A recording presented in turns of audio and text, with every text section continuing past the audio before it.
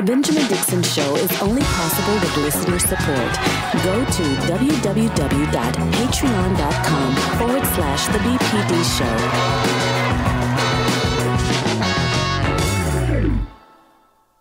Good morning, fam. I'm Carl Mack, and I'm sitting in this morning for Brother Ben Dixon, who's out on assignment. Today, let's start this, even though we're past Black History Month, with our Black History moment of the day. Hey, Google, what happened on this day in Black history? On March 1st, 1914, writer Ralph Ellison was born in Oklahoma City, Oklahoma. His critical and artistic reputation rests largely on a single masterpiece, Invisible Man. Ellison also achieved acclaim as an essayist, largely due to his two books, Shadow and Act, 1964, and Going to the Territory, 1986-1987. Among his numerous awards is the Medal of Freedom awarded by President Nixon in 1969. Adapted from Black Heritage Day 4 calendar by author, lecturer, and civil rights activist Dr. Carl Mack. Well, good morning, Brother Ellison. So, Dwayne, if we could, I want to bring a couple of brothers on the scene who's going to be joining us this morning to talk about, this morning on the Ben Dixon Show, the latest developments in Russia's attack on Ukraine. So joining me this morning, former White House aide, Brother Al Rutherford, and my favorite wingman, Captain Bone Barnes, and the man who has it hard on the Queen, Brother Marcus. Welcome, brothers. Good morning, Brother Mac. How are you? Good morning. I'm good. My wingman. There you go. So, gentlemen, listen, it was February 24th, I believe, of this last month when Putin invaded Ukraine. And given that Russia is considered the home of some of the greatest chess players in the world, we saw Putin make his chess move of taking his 150,000+ troops and surrounding Ukraine with, I believe, the expectation of, in as few moves as possible, being able to call checkmate. Now, it is apparent that there were some miscalculations at this point made by Putin. So at this point, I want to turn it over to you, brothers, and let's talk about the current state of affairs and what we would consider some of the miscalculations. So, Brother Rutherford, if you can join in on that and give me what you think are the latest developments that indicate some level of maybe underestimating, if you will. Well, Dr. Mack, again, it's a pleasure to be with you. And let's just jump on in here. I think the key mistake or miscalculation, and there have been several. First, let's recognize that this situation isn't going the way that Putin expected. And I think if you look at, one, the resolve of the Ukrainian people and the leadership that Zelensky is showing when he was given the opportunity to leave the battlefield, to leave Kiev via a helo lift. He responded by saying, "I don't need a ride, I need ammunition."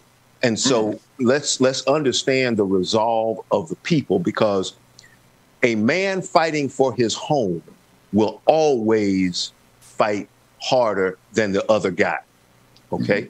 Number two, I would say is the unity around NATO. Previously, under other administrations, and we know who, there was a direct effort to break up NATO, to embarrass NATO. And the current administration has had to rebuild those relationships and alliances. And I think when you look at what is taking place now, the NATO alliance is very well intact, and they are moving forward together. Third, I would say the internal protests that are taking place in Russia, that is almost unheard of. I believe around 2,000 people have been arrested. So people in Russia aren't buying the line that Putin is putting out there. So that's got to be a miscalculation on his part. And I think that's because he has become isolated from what is taking place, and he has surrounded himself with people who are willing to just say, yes, sir, yes, boss, and keep it moving. And then I would say the fourth thing is he can't get to his money. His rainy day fund is out of reach. When you see countries like Switzerland come in and say, hey, we're going to renounce our normal neutral position, and we are going to follow the EU sanctions as well. That's a significant statement. That's a significant statement. Cannot be underplayed.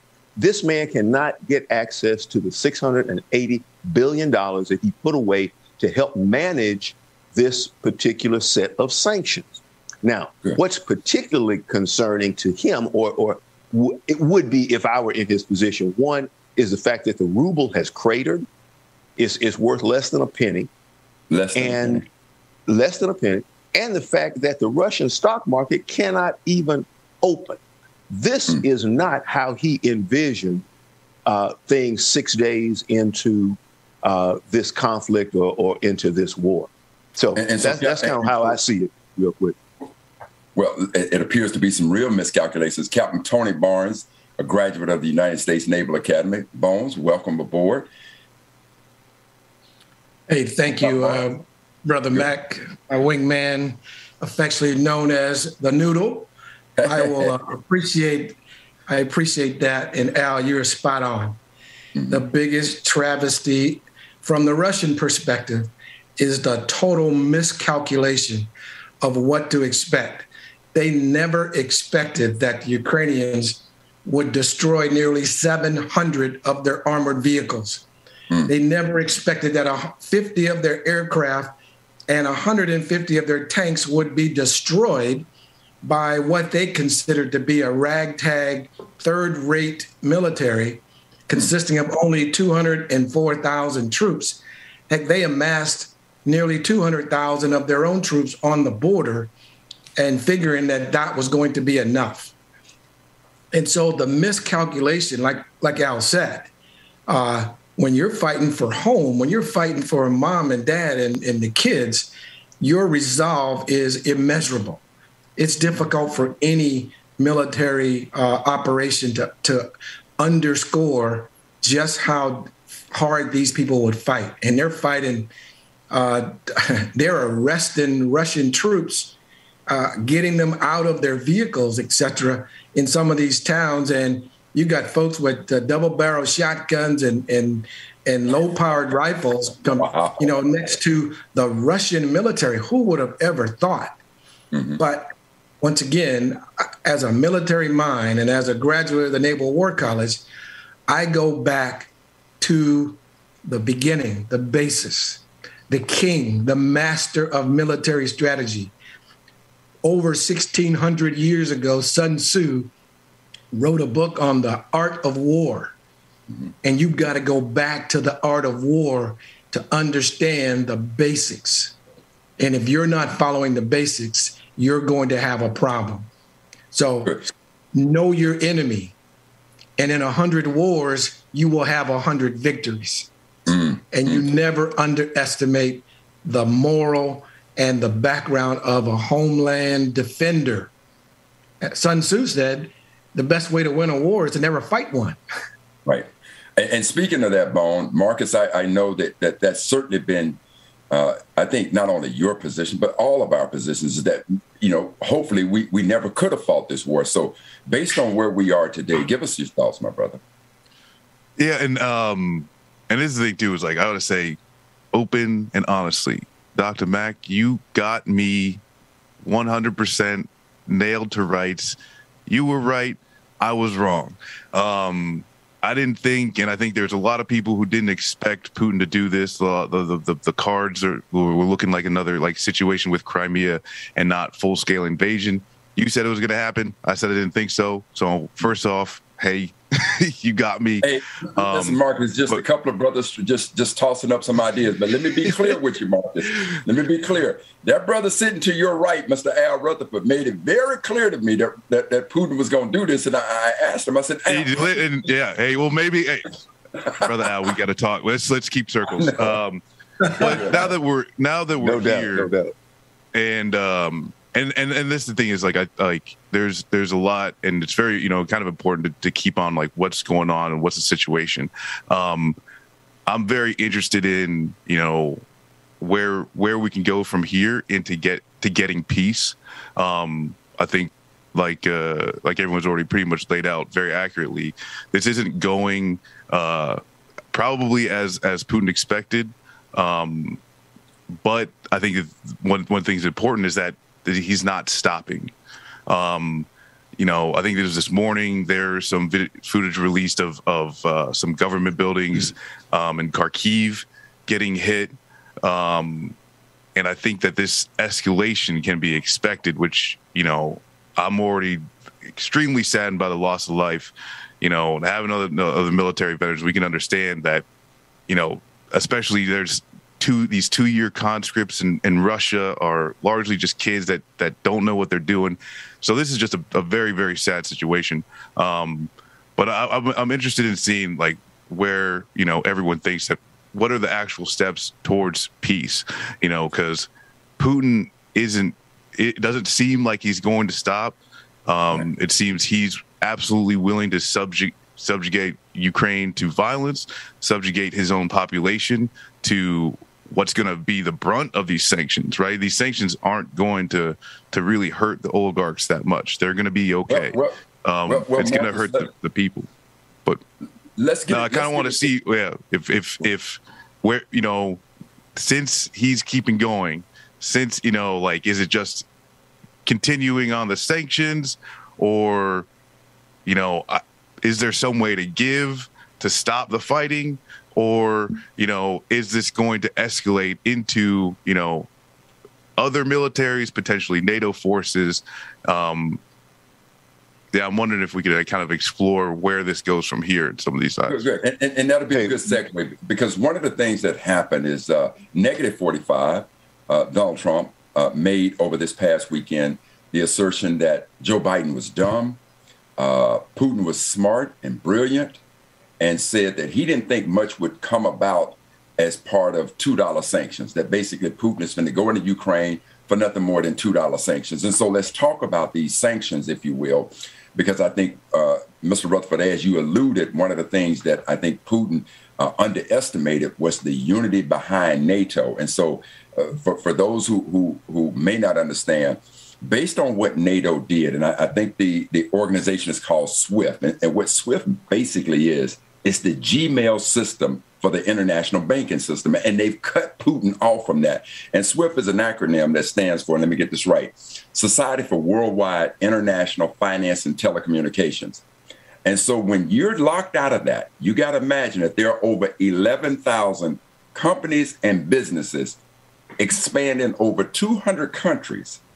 And when they lock you out of that, your money outside of Russia basically goes to zero. So right now, 1 ruble, and the ruble has fallen to historic lows. 1 ruble is less than a penny in the United States. So when we talk about these sanctions, because I wasn't quite sure what these sanctions was going to look like. So Captain Barnes, if you could jump right in there and give me your thoughts of how these sanctions can affect the Russian economy and possibly deter Putin from moving much further into this situation.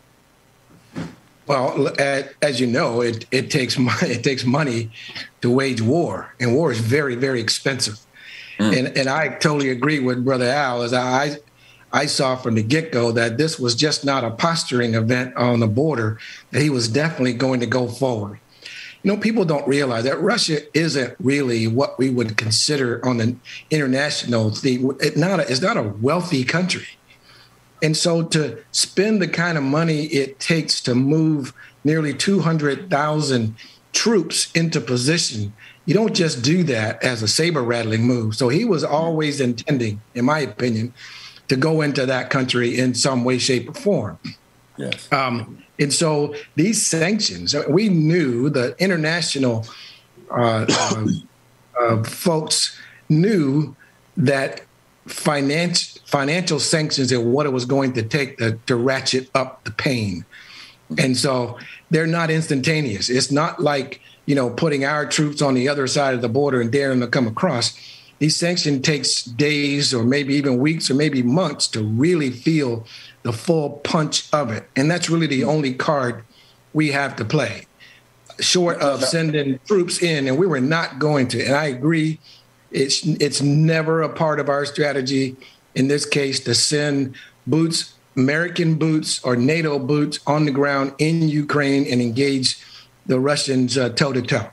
That would be terrible. So sanctions were the obvious move, the best move. And we're seeing even in the short term, they're causing pain. And these oligarchs that are used to having the world at their fingertips don't have access to that money. And it's going to bleed soon. Now, Al, speaking of the oligarchs and NATO, and Marcus, I want you to give some thought to this as well.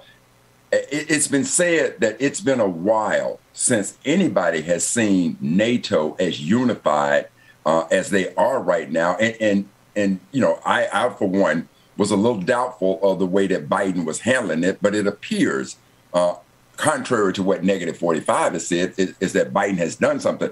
And so can you speak to the unity of NATO and what the impact of these sanctions is having on these Russian oligarchs, if you will? Sure. Well, first, let me go back to the Crimea situation, because when Putin rolled into Crimea, he basically didn't pay a price. Okay, he didn't lose a single soldier.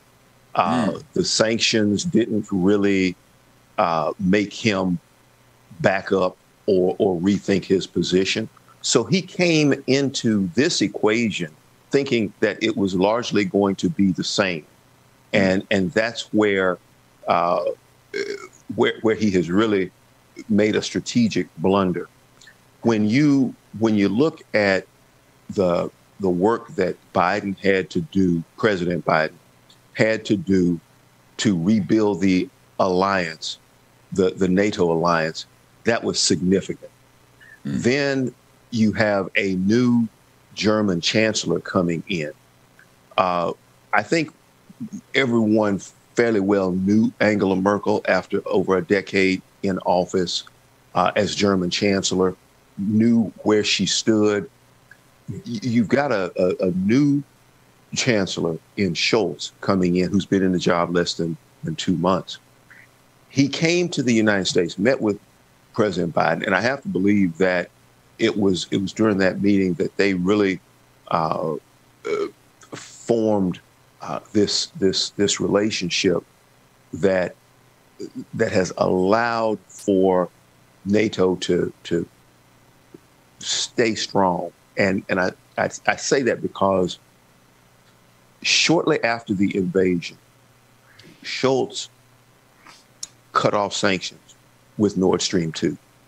And that's a significant move because Germany gets the bulk of their oil and gas from Russia. But he was saying that, look, we're going to make this move. This is something that has to be done because what we're looking at is democracy under threat. And if you allow Ukraine or if you allow Putin to go in and pays no price, then where's he going to go next? Moldova, Latvia, Lithuania, Estonia, pick one.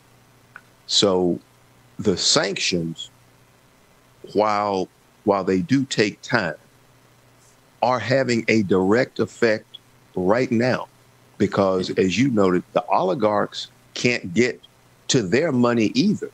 They can't fly their jets into London or into Miami. You know, they've cut off landing rights for these extremely high net worth individuals. And their comfort is something that they enjoy and they are not used to. I think that is part of the reason that you've actually seen 8 oligarchs come out against the war. And this is unheard of. They are on record doing this. And Al, let me let Marcus jump in here for a second, because Marcus, you know, even with what we've seen in Russia, I mean, I think it's unheard of. And Al, I think you originally said it was 2,000. I think it's closer to 6,000 people who have been arrested. So Marcus, if you could give us your insight to how the Russian people themselves are taken to what Putin has done on this invasion of Ukraine. Yeah, and that's where I think there's been a great international show of support for the Ukrainian people first and foremost. And you know, I want to, mention a short little, book as well, as like when Smedley Butler talked about war as a racket and who war is actually serving, and to the point where none of this is helping the Ukrainian people, none of this is helping the Russian people. This is, rich billionaires, extremely wealthy to the point of powerful international people that are making these decisions, and this is where like things get extremely complicated, because when it comes to the demands of what Putin wants, in a way that was supported by a significant group of Russians, i.e. the independence of the Donbass region, and then also Ukraine neutrality in NATO. Those things are largely supported by Russian citizenry and the Duma, the oligarchy. Where Putin went too far was going past and then trying to, and invading the entire country. And there's been mass protest in response to that. And I will say this, it's not too unheard of. I mean, Putin is not liked in Ukraine. There's been mass protests against a myriad of his actions in and outside of Russia. And this is another example of that. But I guess to my question, is, I guess, how many Ukrainian people are going to have to suffer? Because at this point, we know Putin isn't going to give up, and the sanctions do take a long time to work. And I'm going to ask the same question that I asked before was, is Ukraine being in NATO even, like, can we at least discuss a neutral position? And this is where there was a much better chance before Finland, before Sweden started giving weapons. Now they're pulling back from their neutrality. Now they're giving weapons to Ukraine, which I understand that, but I feel like there was a point in time when where neutral countries could have taken a hold and say, all of y'all stop. Let's just, bring them completely out of the fold of these powerful forces. And that time is gone. But is there a way to get back to that? And this is where, like, even using it as a way to get peace, get people to the discussion table, I think is very much worth, because, like, people are dying right now. So Marcus, you're of the opinion that if a deal was struck that guaranteed that Ukraine would not be a part of NATO, you think that could be a resolution to ending this invasion? I mean, I can't predict the future, but we can look at history. And historically, when Ukraine is neutral, there's no invasion. Historically, when Ukraine is friendly to Russia, obviously there's no invasion. We need to look at these things seriously, juxtapose that with the lives that are being lost right now, and say, is this something worth talking about to get to the table, to get to at least a ceasefire, to something? Yeah, and speaking of lives being lost, Dwayne, I believe that we have a clip, if you will, of a Russian soldier that was read, that he texted his mother about what his thoughts were and what he was told going into. So, Dwayne, if we have that clip and if you can cue it up, and Bone, I want you to give us some insight from a soldier's perspective based on the clip that we're about to see. Okay. You want me to look at the clip first? Okay, so it's just the image. So it says, why has it been so long since you responded? Are you really in training exercise? Mom, I'm no longer in Crimea. I'm not in training sessions. And she responds, well, where are you then? Pop is asking whether I can send you a parcel. What kind of parcel, Mama, can you send me? Just want to hang out myself. What are you talking about? What happened? Mom, I'm in Ukraine. This is a real war raging here. I'm afraid we're bombing all the cities together, even targeting civilians. We were told that they would welcome us, and they are falling under armored vehicles, throwing themselves under the wheels and not allowing us to pass. They call us fascists. Mama, this is so hard. So Bone, it appears from this perspective that this Russian soldier was not told what really what Putin's real plans were. So Dwayne, if you could take us back to the four of us. And so, Bone, what I want to do is, am I overreaching there of saying that if this is indeed a text between a Russian soldier and his mama, and based on what he was saying, am I overreaching to say that it appears that he wasn't told the real reason that he was going into Ukraine? And maybe what does that mean? Does that give you some insight into possibly the morale of Russian soldiers just based on this one incident that we got insight to? Absolutely. You are spot on. You can take all the high-tech weaponry, all of the intel, all of the entire war machine, and war is not fought and won with airplanes and rifles and tanks. Wars are fought and won on the hearts and mind of soldiers, and the profession of military science is based on what I'm told and what I believe. Now, even in a country like Russia, these folks don't just blindly follow the leadership and jump up and down like robots. They have to believe in the mission, and you have to believe that what you are doing is for the right purpose. That's why soldiers go to war. That's why military men are willing to give their lives for their country when they understand that it's a noble cause and that there is a true reason for doing what we're doing. And you can't ask somebody to sit out in the cold and the mud and starve. And I mean, these guys are not, logistics really, to me, is a standout for this entire war. You can't take 190,000 troops and amass them on the border and tell them to go over the hill, and you got no beans and no bullets and no fuel to do the mission. So it's a failed mission from the beginning.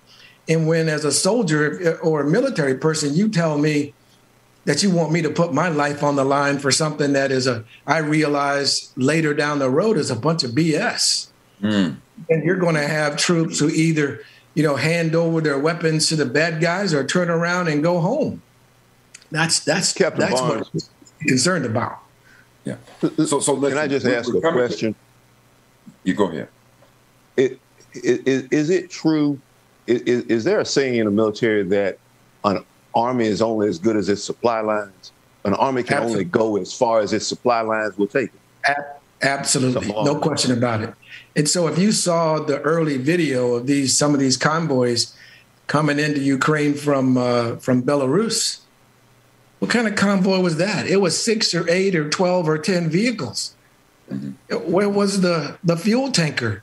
Where was as we call it, where was the chow wagon at? I mean, you got enough MREs and those kind of things in the back of the tank to last you for about 2-3 days. But you got a choice, carry chow or carry armament. And Bone, that certainly might be an indication of how Putin underestimated the resolve of the Ukrainian people. And so with that said, listen, gentlemen, coming into tonight, President Biden is obviously going to get his State of the Union address. And it appears that he has some I would think, far more positive things to say now than he had 2 weeks ago. And at the top of that list is the nomination for the first African-American woman to be a part of the U.S. Supreme Court. I think what he has done to rally NATO. And again, Marcus, as you said, when you got 8 oligarchs inside of Russia who are now saying, hey, man, I'm not in favor of this war, or you got the people of Russia now taken to the streets in protest to the sum of almost 6,000 people getting arrested. These are some unprecedented times, and it appears that unlike Trump and what he said, it appears that maybe, Marcus, am I being too soft to say that President Biden looked like he's handling this situation as of right now? I'd give him very much a passing grade, and I was very much on the fence with him as to his handling of it. But Marcus, let me hear from you. I mean, I think that Biden is kind of in line with any, regular presidential, orthodoxy, saying kind of removing Trump. And then, I think I'm glad you made that distinction. Yeah, you go past, you ignore Trump, and then I think you go back. It doesn't really matter, Republican or Democrat. You're going to have this general support for, the international alliance. I do think that politically, strictly politically, Biden has got a uphill battle to sell any of this as a win, because and that's so I don't think that any of his actions, it's more of how they sell it to the American people. And I think it's very much hard to sell any of these actions as a victory while the war is still ongoing. And, I do understand that, these sanctions, they take time. I do understand that the oligarchs are getting hit in a little bit. But at the end of the day, the question is, where do people feeling the brunt of this? Where do they go? And I think there's a lot of people in Russia who are going to understand, hey, this is the result of what Putin is doing, but we need to question, is this going to drive them to Putin as the protector? And because also, too, is like we no longer exist in a unipolar world. We are now shifting, or at least realizing that, U.S. NATO hegemony isn't the biggest and baddest on the block. And that I gotta wonder, and I sorry, because I gotta go get these kids to school. But that's what I'm wondering, and I'll take my answer offline for the gentleman is, does America have to realize now that Russia and China, and now in like the way Saudi Arabia is coming into these things, the game has changed to the point where even international affairs can't be solved with the strong man coming in and saying don't do that, and so I think that's my concern, and that's what's going to be when it comes to Biden, that perception of loss of United States power might hurt him a lot. And then ongoing with, I think what we all agree is there's some domestic policy failures, student loan debt, maybe not doing so well on COVID. I think this is going to compile into not a good look for Biden coming down the straight. So I agree. His actions are more in line with like U.S. president. He's, being a regular, normal person on the international stage, which is, something that Marcus, we haven't had in a while. But Marcus, I would give you pushback in this sense. If what we're hearing is that we've never seen the type of unity around NATO like we've seen now, you certainly got to give Biden credit for that. The other thing that I found absolutely amazing that Biden did, that this administration did, is that through intelligence, they were able to tap in and get Putin's playbook and announce Putin's playbook before he actually did the plays. And I got to tell you, if you're on offense and you have no timeouts and the linebacker, based on your formation, is calling out what play you're about to run, that's a little disconcerting. Well, yeah, absolutely. Brother Mac, though, if you know the play, you better make an interception. And the interception didn't happen. The war is still going on. They knew the play. They called it, but the play is still happening. And that's where I'm saying it's not necessarily about the actions, and that's where it too is like, I agree. I thought it was going to be a push into the Donbass region. He was going to try and pull another Crimea. I agree. Like, they called it tooth and nail. They had a bunch of Eastern Ukrainians come across the border and then we got to they called it. But at the end of the day, the play still happened. Yeah, hold on a second, Marcus. Dwayne, do we need to go right now? Because I know that we're running a little bit past time for Georgia. All right, good. Listen, there's so much to unpack here. And like, Brother Marcus, I got to thank you. Bone Barnes, thank you so much, Brother Rutherford. And look, man, I'm going to need you guys back. So stay right there because I'm certainly going to need you to come back. And so, Marcus, do you have to run now? I gotta drop the kids at school, but I talked to David about coming back on at 9. Okay, so, good. So you'll drop off, and Bone and Al, if you could stay with me, because it's going to take all three of us to sit in and hang with our sister Georgia Ford, who will be on the clock. So let's take a break here, and then we'll be back on the clock with Sister Georgia Ford.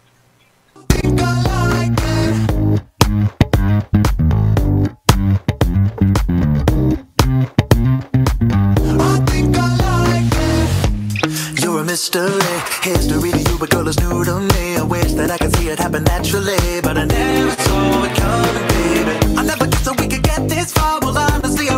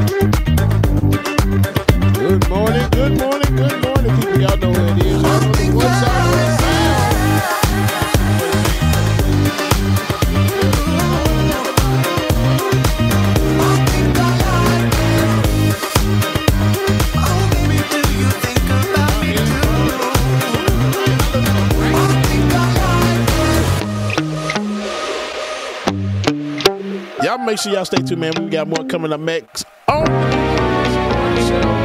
y'all make sure y'all stay tuned, man. All right, y'all. Listen, some music till we get this show started. Y'all make sure y'all stay tuned. Good morning, y'all. Hope y'all can hear me. Okay, we can take my Lambo. I'll put on a tight Good morning, everybody. Mary, you sure you can handle? Shelby H. We be faster than Jacob. Yes, the Brooklyn Six Dragon, Diana, Tyra G. Alicia, good morning. Man, what's going on? Lisa. Yeah, Miss Bella, good morning to y'all. Good morning, everybody. I'll put on a tight show. You sure you can handle? We be faster than Jacob. Can't stop, won't stop. I can't stop, won't stop. All right. Better for me. All right. Snack Panther, what's going on? Good morning. Can't stop, won't stop. Can't stop, won't stop. Can't stop, won't stop. Can't stop. Creative Impact, good morning. Promises Manifested, what's going on?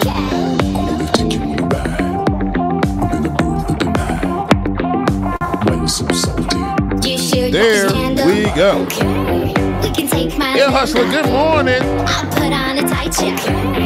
Lily, good morning to you. Sonny Wright, what's going on?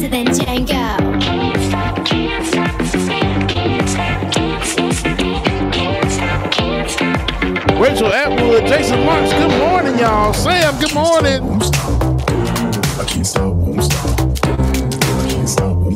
Good morning, Mama and Daddy. Good morning, my sweet, sweet Sarah. I love you, knees.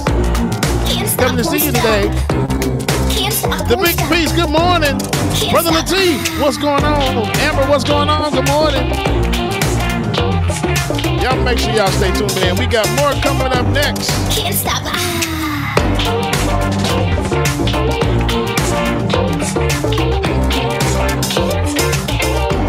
Can't stop. T2001, good morning to you. Ashamed, think something new under the sun. You can't take back them things you already done. Sydney Butler, good morning. You blame things that you do on somebody else. No. But they all see, but they Brother all Bryce, good see morning. You need help. All right, y'all. Y'all make sure y'all stay tuned. Georgia is not with us this morning, but we do have a video from her. Y'all make sure y'all stay tuned, man. We're going to get into that video coming up next. Mary C, good morning. Thank you, Infinite Content. What's going on? Hoping that one day something will change. Cool. All right, y'all.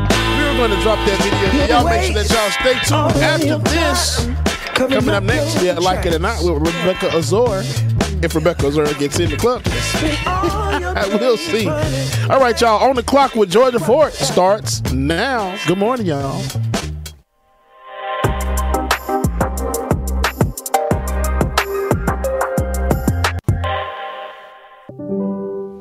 We are tired.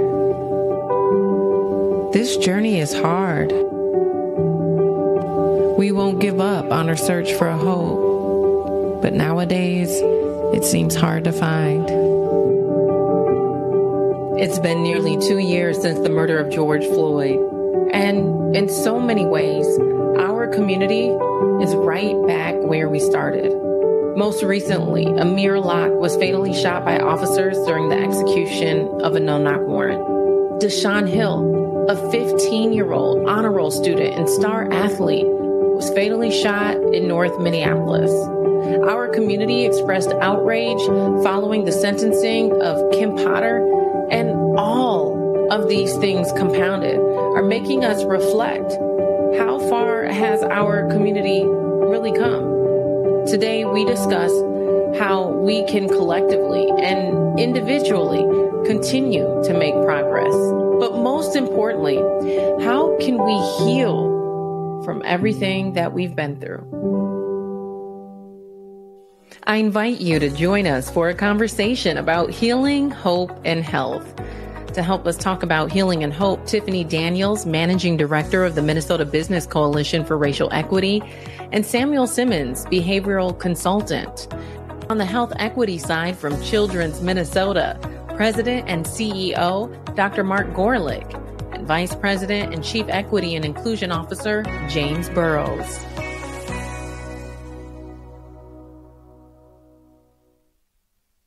Welcome to our conversation about hope, healing, and health. I'm independent journalist Georgia Fort, and I want to invite you to participate in this conversation with us.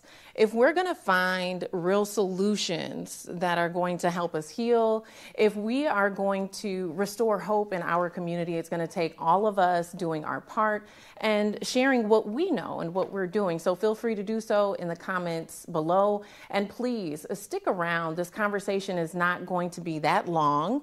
We'll be talking for about the next 30 minutes, but I do want you to stick around through the end because we have some important information about new policies, about health equity work that's happening here in the Twin Cities, and the ways in which we're all working together to combat health disparities. But first, we are in a very critical time where people are struggling to find hope. They're trying to figure out, how can I heal with all of this trauma around me? And I'm curious to know from each one of you, how are you approaching this? How are you incorporating some of these thoughts and needs from the community within the work that you're doing? One of the things that we did earlier this month for MBCRE members was a healing and action session where we invited Dr. Joy Lewis to come in and talk about just radical self-care. And we had almost 500 participants join us virtually. And it was an incredibly powerful session because there's so much power in pausing and acknowledging what's happening in the community. And that's different, especially for some members that work in the corporate environment. So often when you work in the corporate space, you kind of shed your reality when you walk in and you're really focused on the task at hand. But there's so much happening in our community around us that we are now forced to bring our whole selves, bring everything that's happening in community to work, and to really figure out a way, how can we pause and reflect together and then start to talk about solutions? Absolutely. You know, my work is really around trauma, community trauma. Started working with male trauma because I think male trauma is always ignored, especially black male trauma. We're seen often as perpetrators and never as victims, and we're actually both, right?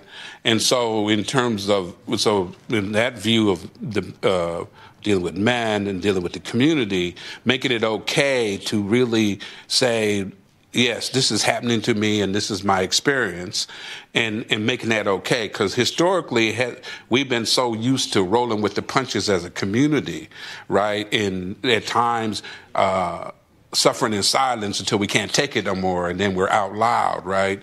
And so part of my job lately, doing radio and doing podcasts and that kind of stuff, is to really help frame what's going on. Like, for example, how does a community heal when it feels like it's under attack is really the question, right? Under attack, not just externally, but internally. Because we don't have the choice of waiting for things to stop to heal. We have to do both, which might seem unfair, but I think that's one of the things that probably need to be talked about more. You know, you're talking about healing and hope, and I think if we want to have healing or hope, first of all, we have to have honesty. And so one of the things that we're trying to do is to, as we committed to as part of the CEO Action Pledge on Diversity and Inclusion, one of those pledges is to make our workplaces to encourage open and honest conversation about issues around race, equity, injustice, disparities. And so we have tried to do that. And some of it is in the context of our employee resource groups, but also many other venues where James and I have several times engaged in conversations as part of our Grand Round series to really have these open and honest conversations where people can share their feelings about what's happening both internally within our organization and within our wider community, as a first step towards generating that hope that we'll be able to actually take those issues on if we're frank about talking about them. And just like Dr. Gorelick said, one of the things we're trying to do is educate folks on other realms of trauma. a lot of times you focus on what happened to other people in community. You don't focus on the trauma you're causing others. So we did a grand rounds recently called Medical Apartheid. It was a great book written, and it's also, too, just thinks about what are we doing in the healthcare system to contribute to daily trauma that's keep going as well. The other thing we did recently was, I just thought about it, is I tried to stay away from inflicting more trauma. So Amir Locke was just murdered by police in a downtown apartment. Rather than call this guy up and say, hey, let's write another statement because we weren't after George Floyd because it hit our hearts so much, I said, I'm going to stay away from that. I'm NBCRE, we're not going to write a statement. We're going to talk about what we're doing and not doing, and we're going to talk to the community about what needs to be done together. So inflicting trauma is sometimes just stopping what you have always done before, thought was the right thing to do, but you're actually inflicting more trauma. So I just think about that and just kind of resisted the urge this time. Yeah, absolutely. And Sam, I know you brought up this point of the compounded trauma, right? And that's impacting our children in a much different way. They're internalizing this on multiple spectrums. Not only are they seeing people who look like them that are being killed by police, but then they're also seeing people like Deshaun Hill who are killed, gunned down in North Minneapolis, right? And so when you think of our children internalizing all of this trauma as community leaders, what is your approach when you're thinking about ways to help our children process and overcome these different griefs? Well, part of it is us as adults being willing enough to really slow down enough to hear what the children are saying, right? And giving them an opportunity to say it the way they feel it. Because sometimes when kids say it the way they feel it, don't feel good as adults, right? And realize the focus has got to be on them and not on you, right? And that's a tough piece from a community that different generations have had their issues around listening to children. And, I'm old, so my generation, children didn't have no say-so, and then you have the younger generation of folks. It's like, they suffer too, and like I remember my father told me I had no right to be depressed because he had to buy my clothes. Well, that was old school, right? But we have to give children the opportunity to be honest about what they're feeling and be willing to say, you don't know. We don't always have the answers, which also brings your own humanity to yourself and allows them to realize I don't always have the answers, but what I'm feeling is what I'm feeling, and that's real. So how do we walk through this together? You know what? Not surprisingly, at Children's Minnesota, we're really the kid experts. I mean, this is something that's near and dear to our hearts, and it is in fact really heartbreaking. I mean, we are in the middle of nothing short of a mental health crisis right now, for a lot of reasons. Related to the pandemic, related to all the events around racial inequity, increased realization around that in the last 2 years. But we're in the middle of a mental health crisis. We've joined with other organizations in declaring that, and it is disproportionately affecting our Black youth. They're more than twice as likely to attempt or think about suicide, for example. And we've seen a 50% increase in the number of kids coming to our emergency departments needing to be hospitalized. This is a couple of thousand kids a year coming in that need to be, that are being seen in our emergency departments. And so part of what we are doing is we're stepping up and, we need to deal with the entire continuum of care. We need to get upstream and prevent it, but we've got to deal with the crisis right now. And so we, later this year, will be opening for the first time an inpatient mental health unit that will be able to serve probably about 1,000 kids a year. And we anticipate that, at least half of those kids will be kids of color because of the disproportionate impact that they've been having. And the key for that is how we expand those services. So how we open up the mental health unit, how we look at more community partnerships. We want to make sure that we're partnering with the community and not telling them what to do. So we're the kid experts in the medicine side. The community is the community expert on the community side. So bringing them to the table to say, okay, we're opening up mental health beds. If we're not willing to listen to how a Black young male may exhibit his trauma and we're going to call the police or call security or get afraid, we're not ready yet. if we're not going to make sure we partner with community organizations like SAM, like Mother Ratoon, the Cultural Wellness Center, and others as well, to make sure that it's not only culturally responsive, but we're just listening to community as well. And also, too, realize that we can say we don't have an answer. We have not done it right before. We've made some mistakes along the way, and we want to fix that. So how we open up that mental health unit, how we partner with the community is something we're going to focus on at Children's as well a lot this year. Well, and I totally agree with that approach. Coming together, as I stated in the beginning of this conversation, it takes all of us, right, to play our role. And so, again, if you all are watching, would love to hear from you, your thoughts. The last question there, we're talking about children, specifically internalizing all of this trauma from, them watching police killings online to seeing community violence and trying to figure out how to overcome their grief for their friends, for their neighbors, for their classmates. Would love to hear from you what you're doing in community to help children who are processing all of this trauma in real time. And I know each one of you stated something unique that your organization or that you're doing in community to help move the needle forward with health equity, with creating healing spaces, with restoring hope. But it's not just organizations and individuals in community doing work that's going to move us forward. It's also going to take policy change. Because when you look at these disparities, it's not just one organization. It's not just, one group over here. It is a systemic issue. And some of those issues need to be corrected by change in policy. So I know some of you all have partnered on different policies. Can you share your thoughts if you're working on different policies right now, or if you've already pitched it to the House, if it's in the Senate? Just catch us up on where you all are with your work on changing policies. One of the unique things about MBCRE and the coalition is that it's a marriage of business and community, that we are at the table, business leaders and community leaders, kind of partnering and having conversations about what needs to happen and what needs to change. And policy is one of the things that we talk about a lot, because to your point, Georgia, when you think about systemic change, a lot of that leads us to the policy changes that are required. So one of the things that we do at the coalition is first and foremost to take a listening ear to community.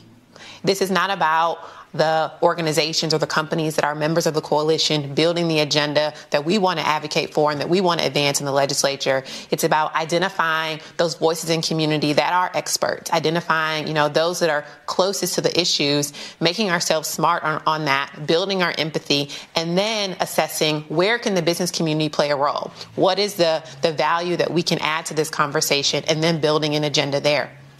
We've recently built our policy agenda for the current legislative session, and there are a number of issues on it. I mean, we're talking today, I was just at the Capitol, I'm talking about the Crown Act, which is up for a vote on the House floor today, and we're trying to encourage the Senate for a hearing. But that is an issue that is important as we think about the ability for our Black men, women, and children to show up as their first full selves at school and the workplace. In our policy agenda, we talk about housing, right, and the importance of preserving and constructing affordable housing. We're talking about workforce readiness and how we can increase funding for those programs. We talk a lot about public safety as well, and influencing the post board and all the things that are really related to the systemic changes that are really driving where we are today and what we're seeing and feeling in community. Well, my work is really working with other organizations in terms of informing their policy, in terms of being, having them look at different kind of ways to address their policy issues, right? One of the things that we've been offering is this whole thing around compassion and accountability. How do we balance the policies that we have in terms of having that compassion for all of our clients and all the communities, and including that in the work you're doing. So it's more consulting with other organizations around that. it does feel like policy just takes forever to catch up, right? And especially at a time like this where it seems like not a lot gets done at the government level. But we do need to have policies. If we're going to address structural racism, we have to have policies that change those structures. And, for me, I'm occasionally accused of being too political when I advocate for policies that affect the health and well-being of kids. And my point is, we need to do that. If we're going to advocate for the health needs of kids, that means advocating for policies that affect them. We try not to be partisan about it, but we absolutely have to be political in the sense of being willing to make statements, to do outreach to legislators and policymakers, say, these are things that harm kids. This is what you need to do to change that if we want kids to be healthier. I'd add to that, Georgia, we need to have policy and practice, too. So government relations folks at NBCRE, for all the different companies are there weighing into policy. But it can't be that I go back to your company, your practice is out of line with your policy statement. So one of the things we did recently is our good friend Shaletta sent us a letter at NBCRE and said, great, y'all come together for all this great stuff for black people. What about black media? Are you using us? Are you leveraging us? Are you sitting down with us? Are you paying us like you're paying white media? And rather than go into policy discussions, what I talked to our VP of Marketing and Comms, Hillary Shea, about is what can we do and how can we meet? So now we've engaging black media. We're paying black media. We have things that are running on black media. That's the practice. You're welcome. That's the practice, because a lot of people say you got to wait until the policy changes. I can't do this. Got to talk to my lawyers. No, you don't. Change your practice and invest. And I challenge other companies to do the same. We're not perfect at Children's. We never claim to be, but I challenge other companies to change your practices as well, to work on your policies hand in hand, too. Oh, absolutely. Go ahead, Sam. I mean, he bring up such a great point. It's like, I'm a consultant. I'm, private consultant. It's interesting how folks will want you to come in, and then you tell them how much you charge, and you already know you're charging less than your white counterpart. And then they start talking to you, well, I don't know if we got the money and all like that, and then get their feelings hurt. Well, I'm not doing that. Yeah. Because they're not used to, sometimes they're not used to folks of color that's saying, no, I'm not doing that. That's right. And so those practices leads to better policy changes, right? And using the black media. Because the thing is some of our disparities in our community is about with the community haven't had time to sit back and understand. Because the community is only as strong as the information it's given. Mm-hmm. And just dealing with my clients, there's a lot of things that we assume they should know, but they don't know because they're struggling with their trauma every day. So they're in the moment. They're not. And so as leaders and that kind of stuff, if we're not giving them the information in a language they understand, then we're just, pontificating to make ourselves feel good. And I call that, emotional masturbation. Saying stuff that makes you feel good, not doing nobody else any good. So. And to Sam's point, not emotional masturbation, but to his other point about knowing your worth, trauma is inflicted in our community in the business setting too. Right. We've been traumatized so much, especially as black people, we undervalue ourselves and our work. So people have come to me before and said, hey, James, this is what I charge. I'm like, well, this is what was charged 20 years ago. Right. Go back and look at what the market started. You're valuable. You're great at what you do. Right. And I've had to, on occasion, push prices up to consultants and contractors to say, this is what you're worth. Right. This is what other people are charging. So that trauma affects our business community as well. Yes. Well, and that's what true equity looks like. Right. Right? Mm-hmm. And not asking people in communities of color to come to the table to volunteer or to share their ideas or expertise to move the needle on something that you're going to get funding on. That's not equity. That might be inclusion, but that's not equity, right?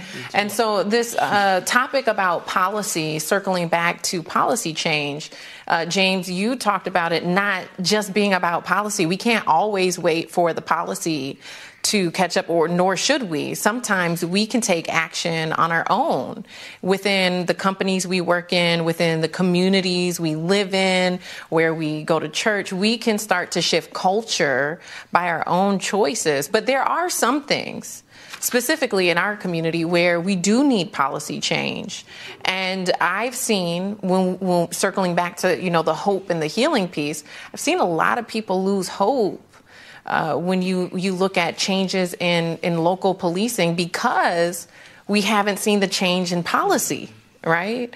And so what do you say to those people? And I know nobody here, none of us are experts on policing. That's not what I'm asking us to discuss. But when everybody was paying attention, and it's hard sometimes in our community to get people to pay attention to policy change, but everybody was paying attention to policy change for policing, and the government didn't deliver. There's holdup in the Senate. Even on a federal level, the George Floyd Policing Act wasn't passed despite global response to his murder, right?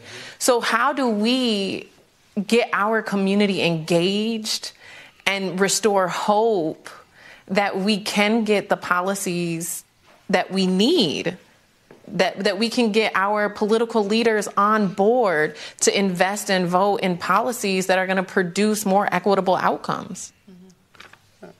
Yeah, I mean, I think first to the community engagement piece, it starts with just that, staying engaged and recognizing that policy change does take a very long time, right? Like, we are trying to dismantle systems that were erected over hundreds of years. And so there is a little bit of patience required.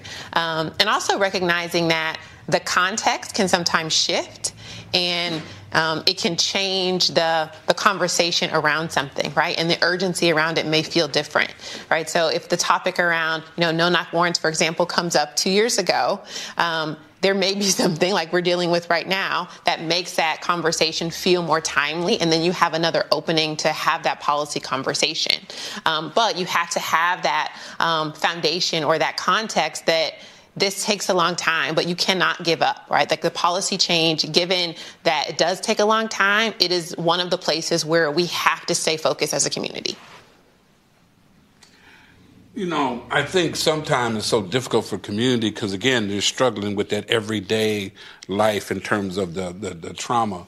But one of the things that I do know that when we talk about community safety, the relationship with the police and the community is very, very important for community safety. We might want to think, we talk, the thing came up about defunding the police or whatever, but we got different people in our communities who don't know no other way, right? I mean, I'm, even though I look good, but I'm an old man. And so if you attack me, I'm calling the police.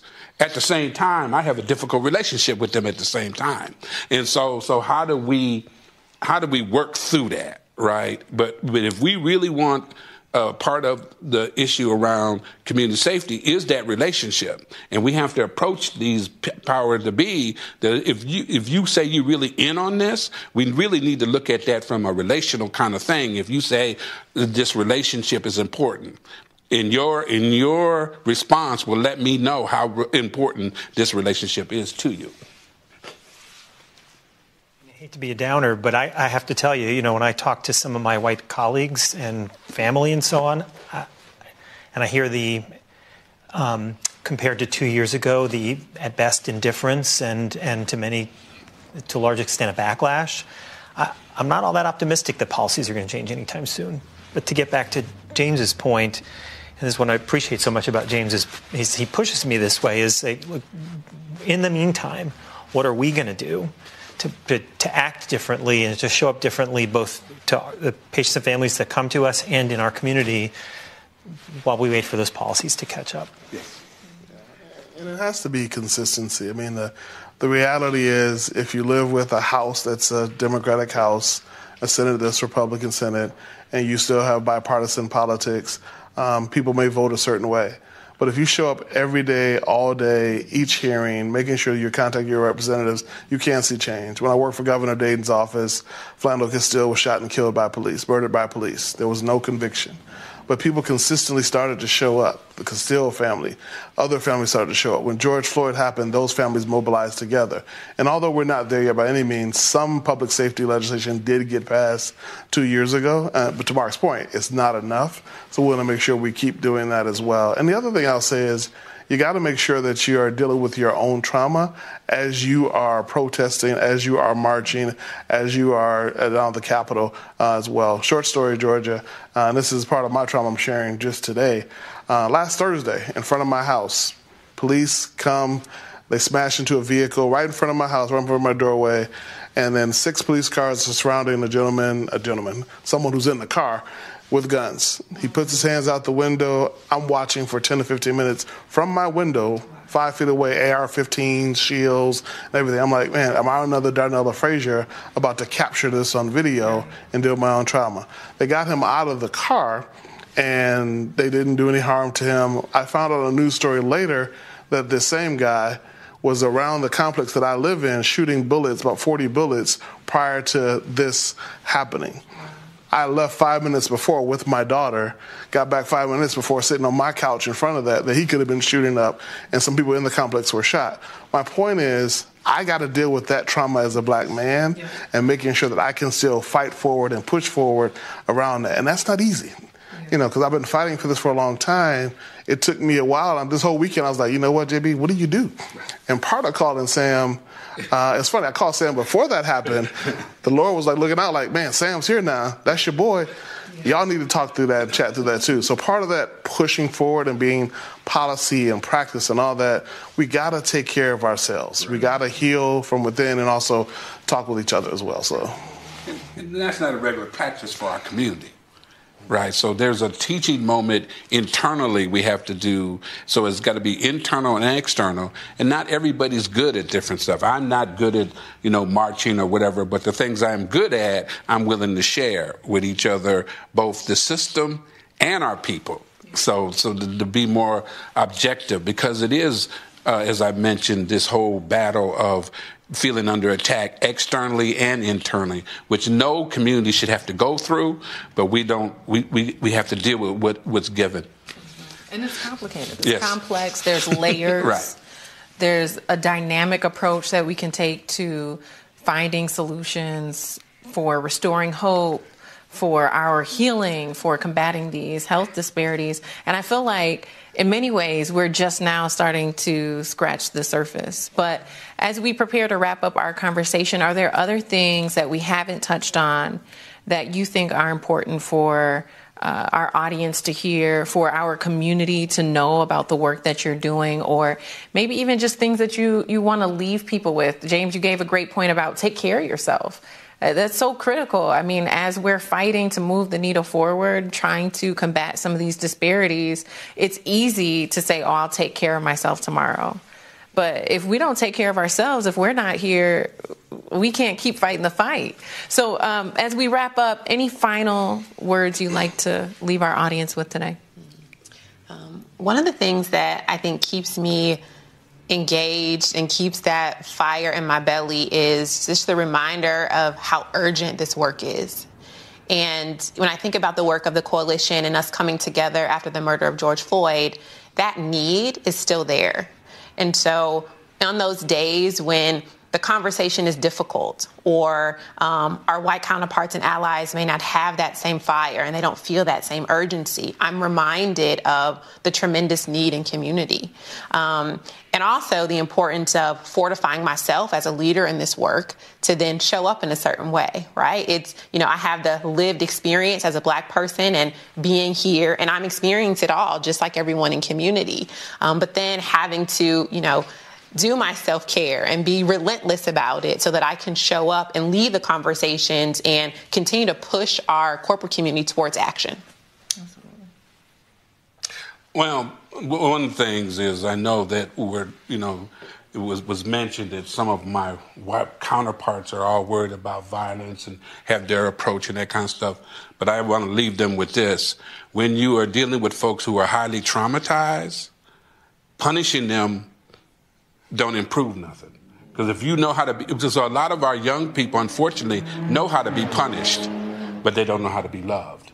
So think about that if you really want to get some real outcomes in the long term. I know you know this. Minnesota has some of the biggest health disparities in the country. Not because everybody else is doing it great. It's just we happen to be the worst of the worst. But so we've got a lot of work to do. We're not going to fix it ourselves, but I can tell you that at Children's Minnesota, we are committed to addressing health equity. We've made it an organizational priority. We are working on closing those gaps, both in what we do within our walls, and then really trying to partner more authentically with our community to figure out how do we address those multiple things that are contributing to that. And I'll finish by saying we're also hiring more diversity as well. So of the last 800 to 900 people we've hired, 40% of those have been people of color. And we have a goal every year to hire 34% people of color, not across the board, but also in leadership roles too, to increase that diversity. We started off when I came, 0% of the people reporting to the CEO were people of color. Now 33% are black, in different leadership roles. Hold us accountable, I'll say, to the community as well. So we're doing some good stuff. I'm proud of it. But check me when you need to, as I used to say growing up in Detroit. Check me, say, hey, you're not doing up and showing up where you need to show up. I'll keep doing that. But also, too, hold others accountable. Don't let them just come to your space and place and say what they're going to do or pretend to do. Hold them accountable as well. And then the last piece about, self-care. Just so you all know, I'm the worst at self-care. I got 20 million mentees. I got 20 million things to do. So hold me accountable, too. When I say that out loud, part of me saying that was, hold me accountable. Say, hey, JB, we got this. We got you, too. So hold your friends accountable, lift them up as well, and love them, as Sam just talked about. It's easy to punish each other. It's easy to talk about each other. It's hard to love each other in a community that's been so traumatized. Yeah, absolutely. Well, James, Dr. Gorlick, Sam, Tiffany, I so appreciate you being here today and the work that you all are doing in our community to make it better, to improve some of these inequities that we have. And I think that it's important to have these conversations so that we're connected, so that we're aware that there are people in this community who truly care and who want to see improvement in some of these spaces. And so I truly thank you all. And I want to encourage those of you who are watching to share ways that you're working to move the needle in our community. And just know that you're not doing this work alone. So thank you all for being here, and thank you for watching. Take care. Today's conversation was made possible with support from the kid experts at Children's Minnesota.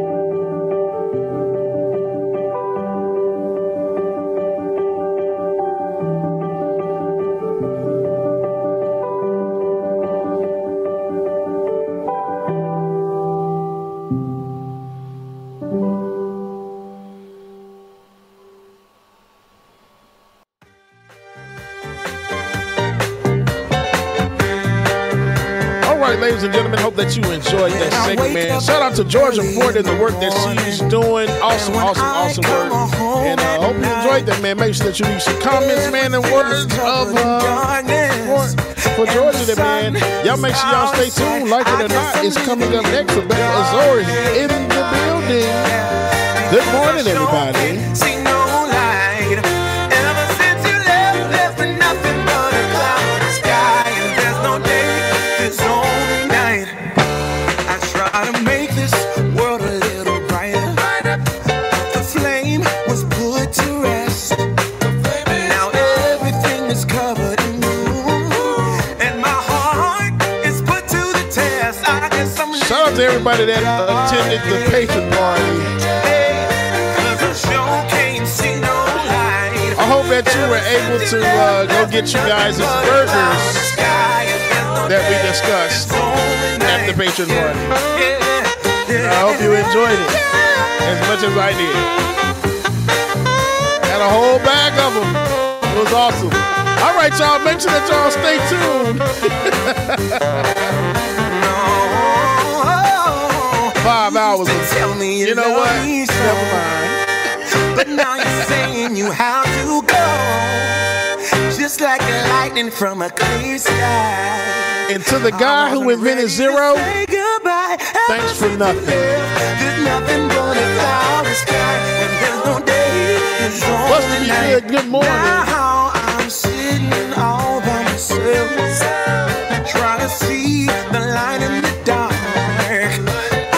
Laura said I ain't do nothing. That was all of y'all. I ain't do nothing but play. All I do is spin records. I guess I'm living in the dark age, because I sure can't see no light.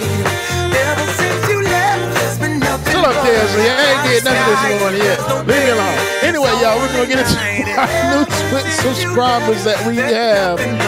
Evontre resubscribe, or Evontre subscribe. Welcome to the Industrial Arts. Resubscribe. Been subscribed for 11 months. Andy from Ohio resubscribed.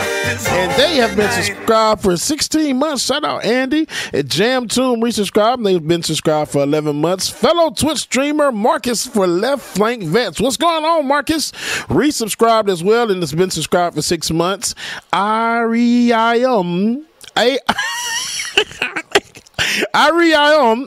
know I messed it up. Resubscribed and commented, I'm so sick of my white liberal friends complaining to me how China treats ethnic minorities.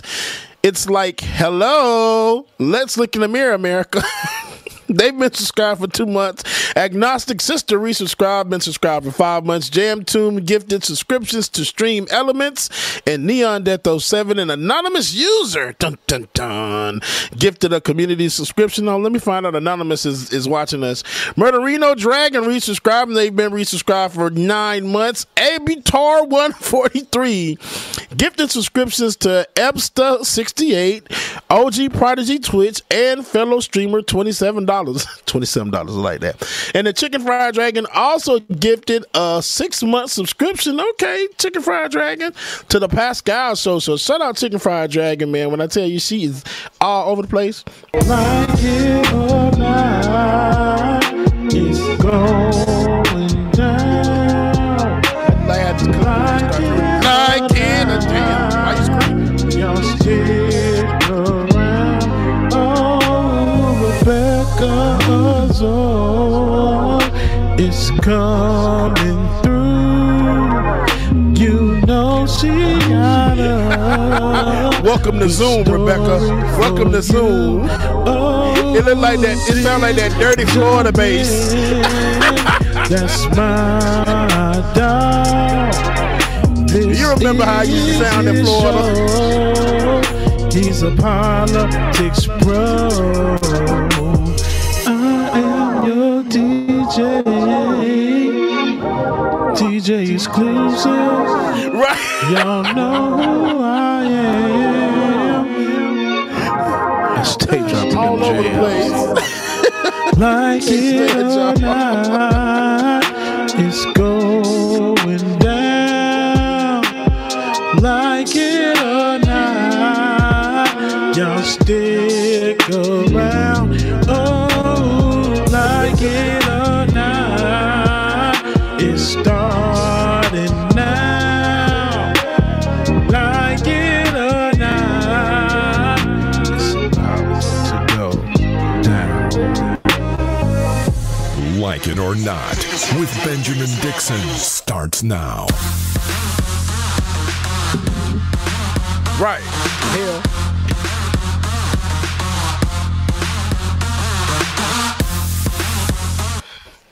Oh. Good morning. Good morning. Good morning. Girl, your hair.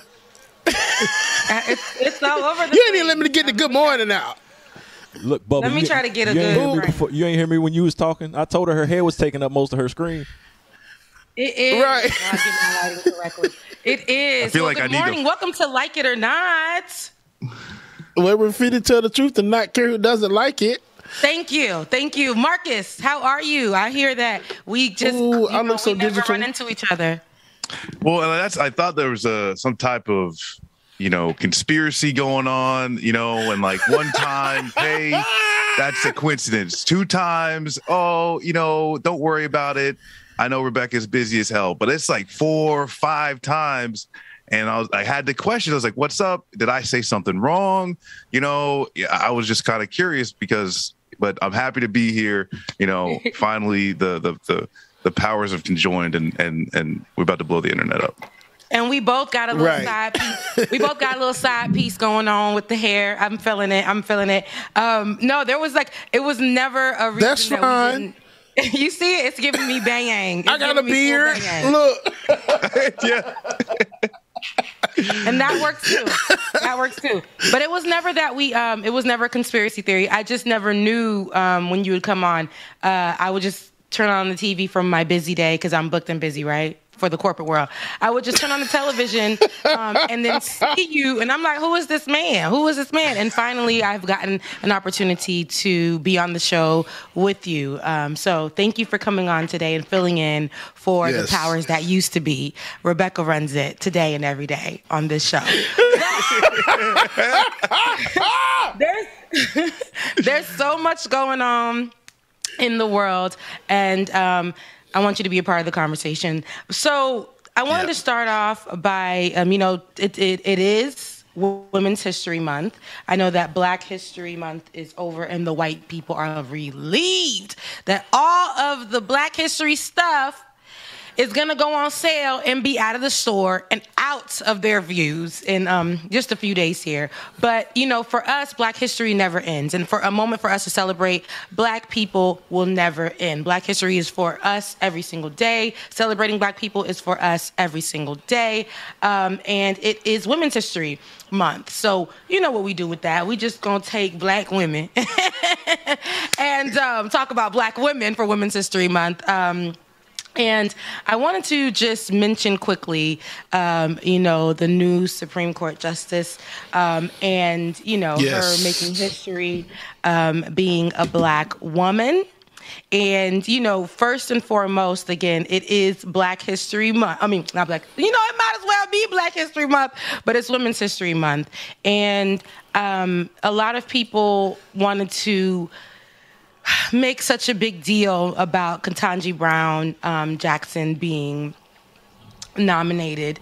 And I think, and I mean a lot of people like white folks, they have themselves up in arms about this. They're making it such a big situation, saying that, this is what America has come to. We're focusing on, nominating somebody or putting somebody in this space because of their skin color. Well, that's why we ain't put them in that space before, because of their skin color, right? So now we're looking at the credentials. We're looking at the fact beyond them being women or male or whatever. And it just sucks that we have to be in a time where we're still in a place where it's the first Black. But if you think that we're not going to congratulate and celebrate that moment, because it is a big deal for us, with the historical limits that have been placed on Black people, no matter their credentials, no matter their qualifications, I'm glad that we are able to get to this point. So shouts out to Ketanji Brown for this. And women. Yeah, I mean, I think to the point too is that when it comes to Black people having the credentials to be on this United States Supreme Court, that's been since day one. You tell me that Frederick Douglass could have done a better job than the rest of these racists that occupied these positions for so long. So this is not some type of new phenomena that even white America wants to project of like, well, now it's time because we've invested in Black people to make them qualified. Black people been qualified, and so I think it's like that brings that finally really into perspective, is that we're talking about it if things were fair, if things were about your actual work, it wouldn't have taken this long, but that's why we're here. And politically, though, I think the Biden administration shouldn't have said anything. I think they should have just came out with a list of all Black women and then watch them squirm. But we're here now because, I'll just say that is that this is a finally that I think needs to be all caps and 3 exclamation points, because Black people have always been qualified for any of these positions. Ooh, that part. Yes, look, that part right there. Y'all, forgive me, y'all, for my choppy internet today. I got the family internet going on, so forgive me, y'all. Okay, it's giving full 10-second delay. We don't know when to come in. We don't know when to go. But you see what I'm saying, right? Once I hear you, I'm gonna stop speaking to make sure you get up in there. How about that? Hey, you know what it is, Bubba? Your internet wasn't ready for Rebecca to be on time today. It just shot. That's what it was. Just shot the whole system. We're just throwing everything. It shocked everything. When she said I'm here, I'm like, God dang, it's 9 a.m. and she's on time. Right. And so I'll say this. Yesterday. Oh, God. Here we go. Hold on. My bad. I ain't mean to start this yet, because y'all was talking serious topics. We're gonna run it by the people who are just tuning in and witnessing me being attacked on my own show in front of guests. But yesterday, I was attacked. Marcus ain't no guest no more. It's like when you go to somebody's house. Once you've been there 2 or 3 times, you ain't no guest no more. You just go help yourself with what's in the refrigerator. So Marcus ain't no guest. Yeah, you privy to all the arguments and everything. Yeah, not me though, because I've been away. I've been away from the house, and I'm the one that pays the mortgage on this house. So he's a guest in my home. He's a guest in my home. But no, so we can't be doing this too much. But I just wanted to acknowledge that yesterday, I was saying hello and showing love to everyone, and I said in our group chat for Like It or Not. And no, for the Benjamin Dixon Show, we have all of us in this group chat, including the producers. And I said, hey, something along the lines of good morning. I hope that you guys have a beautiful day. Right? And, everyone was responding real kindly, loving what I said. And here comes Dwayne. Just attacking. He said to me something like, what you said? It was something disrespectful along the lines of like, why? You got boo. That's what you got. It was boo. Yeah. He booed me first. And then as, the day continued, he was putting in GIFs to attack me and saying how I'm never on time and things like that. And his GIFs were coming in like really tiny, and letting me know that he has like an iPhone 3. So I'm like, how you disrespecting me in this chat with your iPhone 3? And then on top of that, had the nerve to tell me that, I'm never on time and things like that. And I'm like, but you're only here 2 days a week, and things like that. And why are you? And then he attacked me all day, y'all. I feel like it was from the morning to like literally midnight, right? I had time yesterday. And I felt like you have a child, like go change diapers. Like where is the time coming from? And but I told him that I'll be here on time. I almost feel like they bet against it, but I told him I'll be here on time. And was I not here at 9 o'clock? We do have a running bet on when you be here on time. Yeah, you was. Because it's like, it'd be like once in every blue moon. I think it's a full moon today because you was on time today. But yesterday was just because I hadn't seen you in so long. I had been away for a couple of days, so I had to get my little jokes off. That's all. That's like, but you had time though. You're a ghost. I was at work. I was in our studio, so I was at work and we was recording something. So I was like, I seen your text come through and I was like, oh, this is perfect time, and I got a few minutes on my hands. Let me go ahead and respond real quick. To be evil.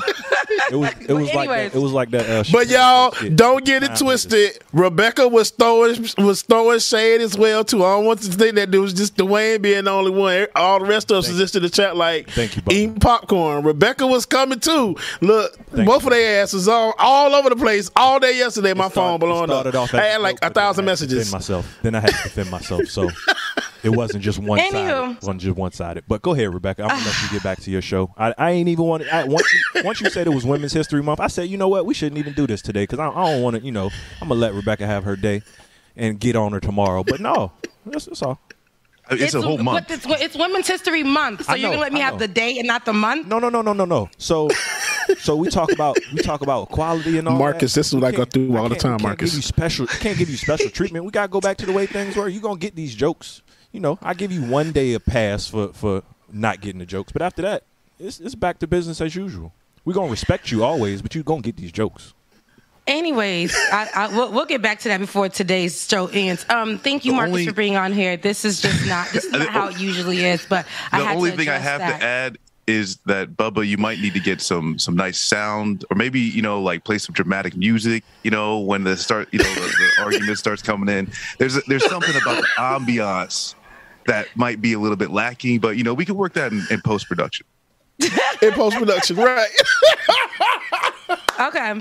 We'll talk about that. Listen, over the weekend, not the weekend, what was the Monday? Yesterday, friend to the show, best friend to the show, Olay, had conducted a rally, and that was the Get on the Freedom Bus demand release for people at Rikers Island yesterday, February 28th. She filled up buses, which was beautiful, to head over to Rikers to demand for the release of people that they've been holding hostage in a way.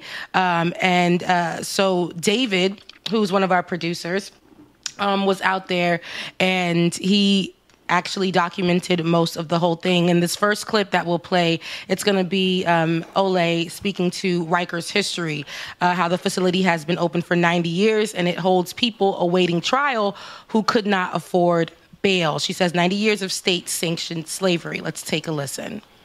My name is Olaya Muellerin, and I have a question for each and every one of you.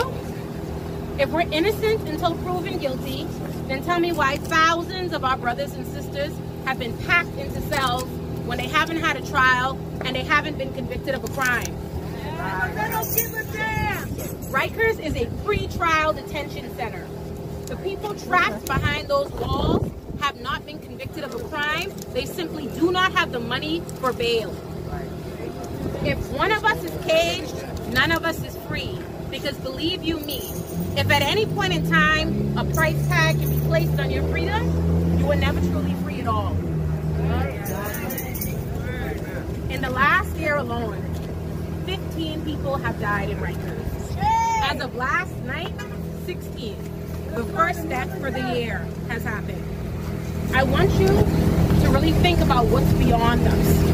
What's beyond this bridge. I want you to think about the walls. I want you to think about the gates. I want you to take it into the barbed wire. And I want you to really think about this fact. Think about the magnitude of the security around that prison and realize this. It's not just meant to keep those people trapped inside. It's meant to keep us from looking in. Because you can't fix problems you don't know exist. You can't be outraged by horror stories you never hear and you're never told.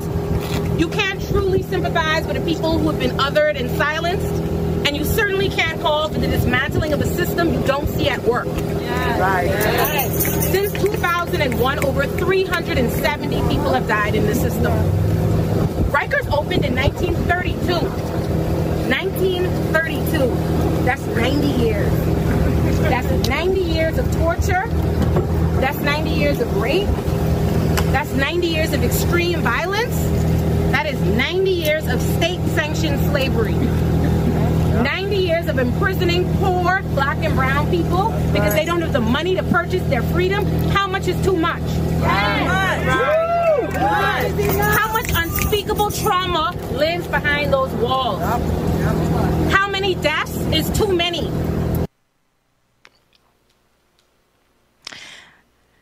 I am so proud of Olay for conducting this and taking the opportunity to actually go up there and talk about something that, we've all known, we've all seen in articles and people have spoken about, but she pulled up, okay? She pulled up with a bus full of people to talk about these issues.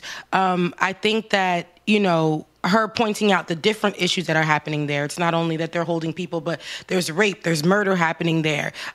People are in these extremely terrible health conditions who aren't getting the medical needs because they're in this jail that they feel like a lot of the people there feel like they should be treated in that way because they're being jailed. This is a part of them being reprimanded. And I don't understand, and I don't understand, why this is not something that is publicized. And when it is publicized, it's only, in a lower level. I feel like this is something that should be all over the place. Marcus. Sorry, go ahead. Sorry, I was muted. I think what Ole is doing is incredibly important and really commendable. It's something like I've done a reading group with people in prison. And, it gives you a very, then that's when she said it keeps you from looking in. That really hit close to home because the first time I walked into the prison for the reading group, I was terrified, because I'd never been in a prison before. I've been in a jail. We don't got to talk about that. But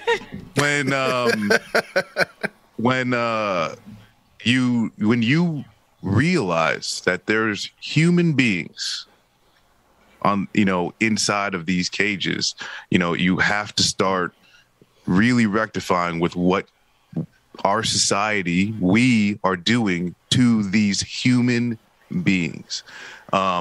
And then you get to the point where, and like that's my position, or at least my situation, those are people who were convicted.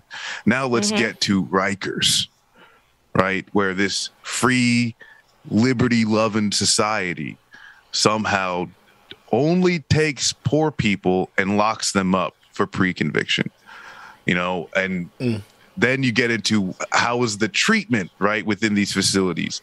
And it's just a multi-layered atrocity, right? That is not only affecting people in Rikers, but this is across the nation. And I think what's really troubling is that for all the good work Ole is doing, there's a lot of people who are using, getting rid of cash bail, which is one of the big, problems in this situation, as the reasons for a false rise in crime or false rise in violent crime. And that's also a narrative that we got to push back. Not only that these institutions are wrong, but also tearing down these institutions are not making our communities less safe, right? If that was, if prisons worked, would there be crime in prisons? Would you talk about rape and beatings and murders? Would you talk about that stuff inside prisons? Drugs? Does it work? Does this work? Obviously no. We need to start talking about real solutions. Yes, and you're right. Go ahead. Bubba, do you have anything to say? I want to make sure I get you in there because your internet is off, and I want to make sure I miss your commentary. I will say I can't stand you, but it's going to take like a minute to get to you, so I can't stand you. But no, y'all said it all good, man. I'm proud of Ole for what she's done, and I'm glad she's getting it out there. And everyone needs to see these things. Of course, you have to push hard to get it to that mainstream, but mainstream is not always the way to go. You got to get it through the black media outlets first, and those smaller independent media outlets to make sure they're getting it to their people as well too. So shout out to Ole for what she's doing. Yeah, getting your hands dirty and being on the scene. I love that about Ole. I also love that about our own Georgia Ford, being out there in the front lines. At this rally, she continued and she took it further. She talked about one of the inmates, the 11th inmate to die, the second one in a week back in fall of 2021 out there. And his name was, I believe, Stephen Cadu. And the mother of this inmate, she made sure she brought the mother of this inmate there to actually tell the story herself. Let's take a listen. Again, every mother who has a son in jail, in its jail system, should be outraged. Any human being should be outraged, let alone a mother that's not getting up and speaking. I'm speaking for every person in that building. Every mother, again, should be outraged on the system, on how they treating people. Take action. Do something. Say something. Speak up. Do something.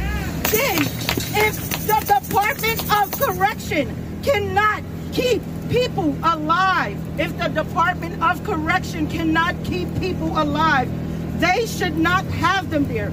They should let them go. They should not be in their custody. They need to decarcerate today. Today. No human being should be in jail awaiting trial and die. My son died because of an inhumane system. My son died because of meningitis. Meningitis, something that could have been curable, but they keep putting our black and brown people in there to die. When are the judges? When are the DAs? When are they going to take accountability for what are they doing? How many more people stand like me? This is my daughter here. I wake up now with one child when I had 2 kids for my whole entire life. Decarcerate today. Thank you.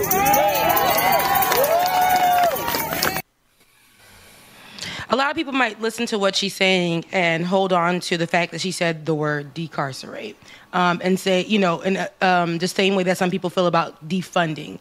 When, we're talking about decarcerating or, removing this type of system that does not help people who are imprisoned. It's basically saying there are people who are sitting in jail for no reason at all, for petty things or whatever, and being subjected to not getting the medical help that they need, not being able to eat properly, the conditions that they're staying in the cells are terrible, not being able to use a proper working toilet or there's a lot of things that go into this. This is what decarcerate today means. We shouldn't be holding people for small things while other people are getting off, literally people who are at the Capitol 75 days in prison. This is what we're talking about here. But we're like, when I think about this mother, not saying that she, had 2 kids and now she only has 1 because her son died of meningitis. Not too long ago, I was watching a video, and I'm forgetting where the video took place, but I was watching a video of a young woman who was literally dying and begging for assistance, who was sick and believed to have been poisoned allegedly by one of her white cellmates. And she was literally dying, throwing up, and they reprimanded her for asking for help.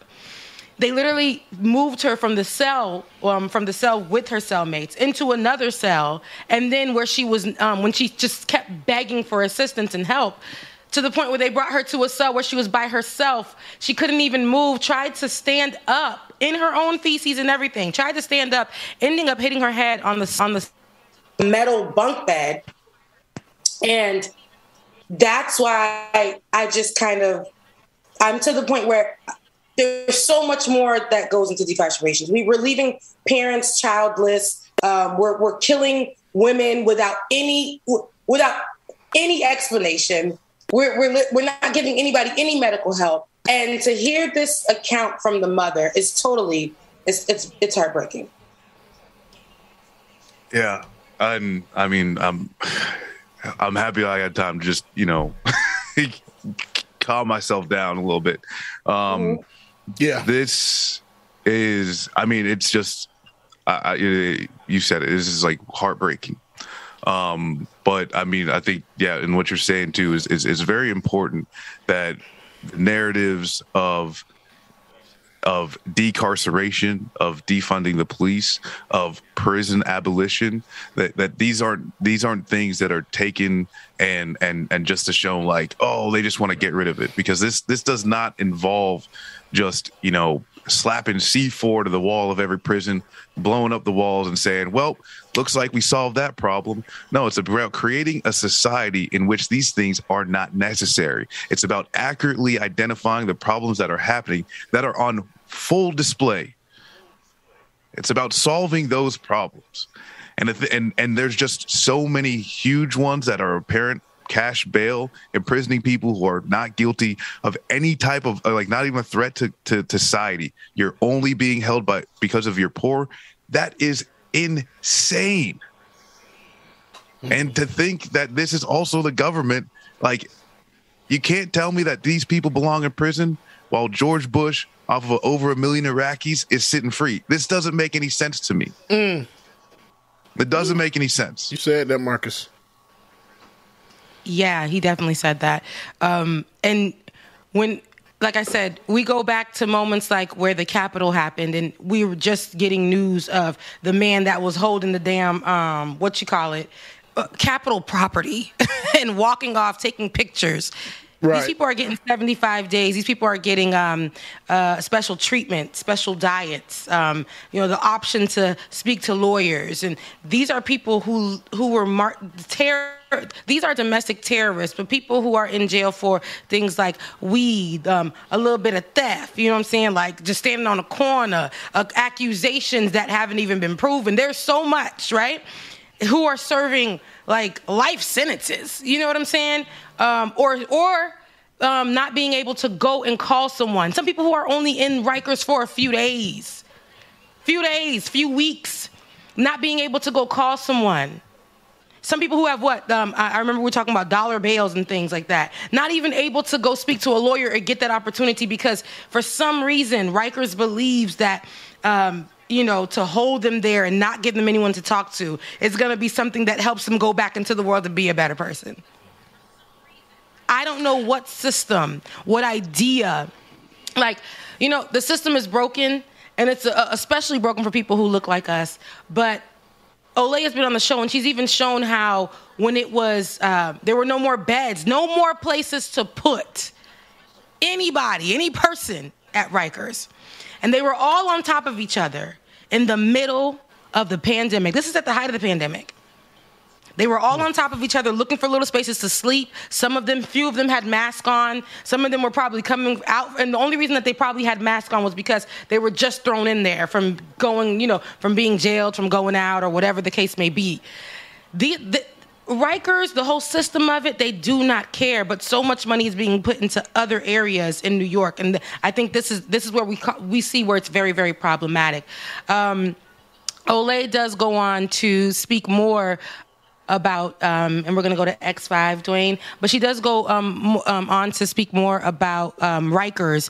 And she says, the myth of Rikers, saying that Rikers doesn't house convicted prisoners. It holds people who are awaiting trial. And Rikers continues to kill those people. She said, so much for innocent proven guilty. Let's take a look. Okay. I want to address a myth. There's a popular misconception that Rikers is a terrible place for terrible people. Rikers is a terrible place. Full stop. Full stop. The people locked up in Rikers are not there because they're terrible people. They are just the people the state had the opportunity to put there. Anybody who gets arrested in New York City, that's where they send them if you don't have the money for bail. Anybody. It's not a place because these people are exceptionally awful. The only thing they have in common is poverty. That's the only thing they have in common. And there's been a lot of talk about the amount of people that have died by suicide in Rikers, and I want to say this.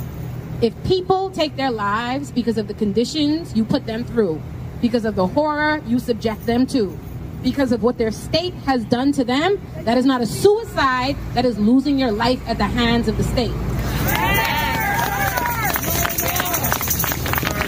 A civil society puts its money where its priorities are at.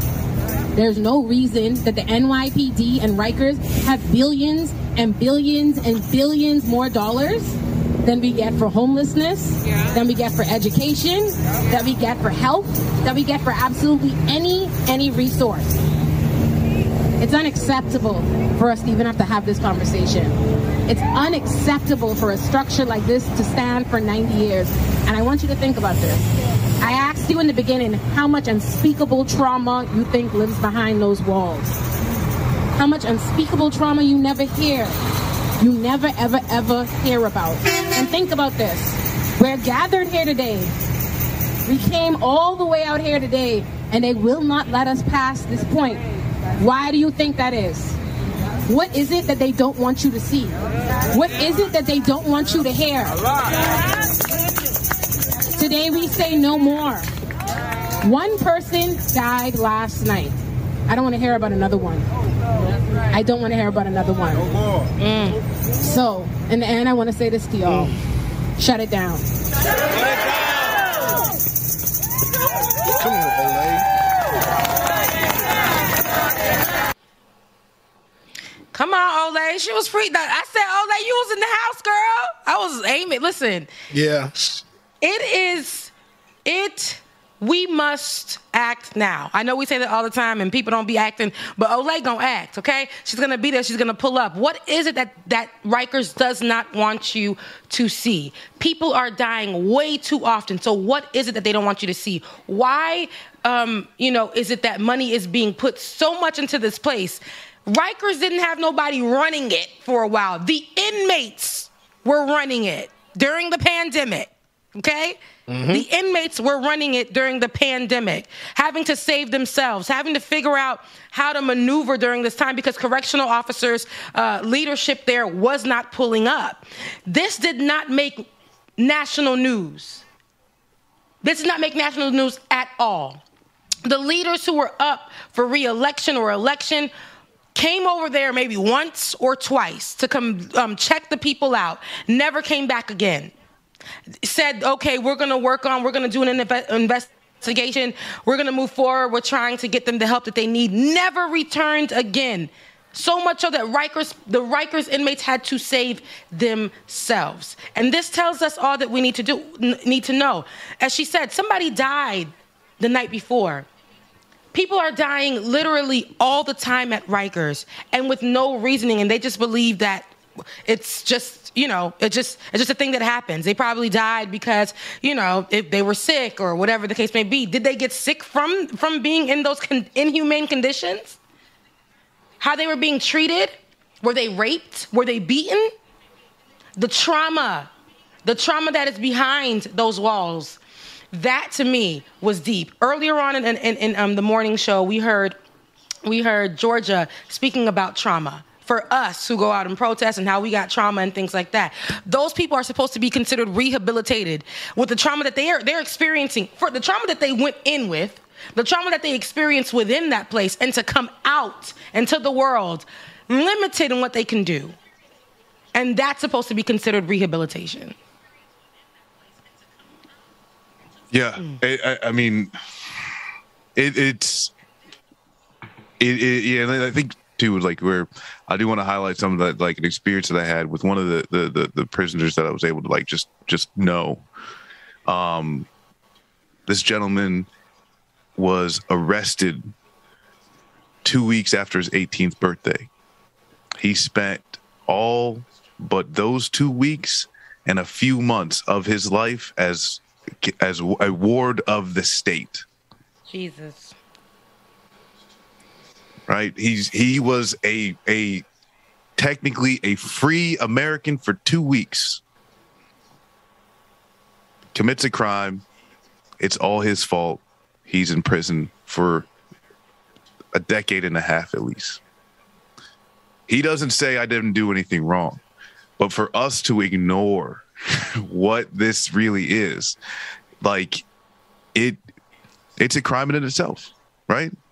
For us to ignore the conditions that society has built for us that lead to these things, to ignore it is a crime. To ignore how we're dealing with these things in Rikers Island and prisons, jails and prisons across America, private prisons. This is a crime.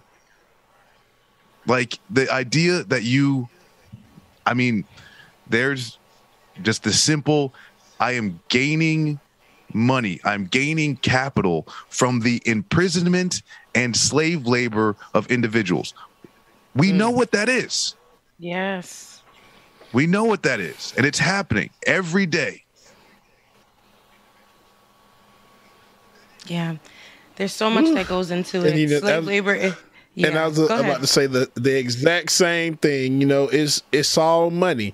The more bodies they have in, the more money that they get, and it sucks that it's like that, because Rikers is the prime example. They literally, in my thought process of how I feel that they sit down and they talk about it is, you know what? They did this on the slave ships, so maybe we start laying people one way and stacking them another way. We can start maximizing our benefits and start making more money and get more money out of these people. Oh, it's just meningitis. He'll be okay. Don't worry about him. That's more money we got to spend. We can save those $5 that we're going to give him for medicine and just go ahead and he'll be okay. He'll live. He'll be going to court maybe like a week or so. And I'll tell you, too, all of these people at Rikers, the people running Rikers, they're going to run over to Eric Adams, Mr. Top Cop Mayor, and they're saying they are going to use these deaths to increase their budgets. Are they going to spend any of that money taking care of people? Nope. Talk about it.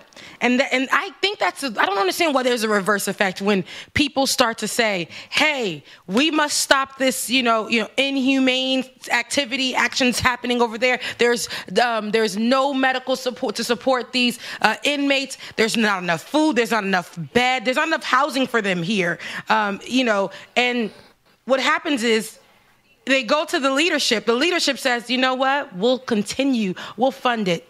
That's what we'll do. We'll fund it. We'll give it more money, help it grow. Yeah, that's what we'll do. And the funding is there, but we don't see the change. We don't see nothing, no benefits from that. I don't understand why that is. I just recently when we were talking about defunding the police, right? And that doesn't mean that we're saying that we don't need police. That does not mean that we're saying that police are all bad people. That's not what we're saying, right?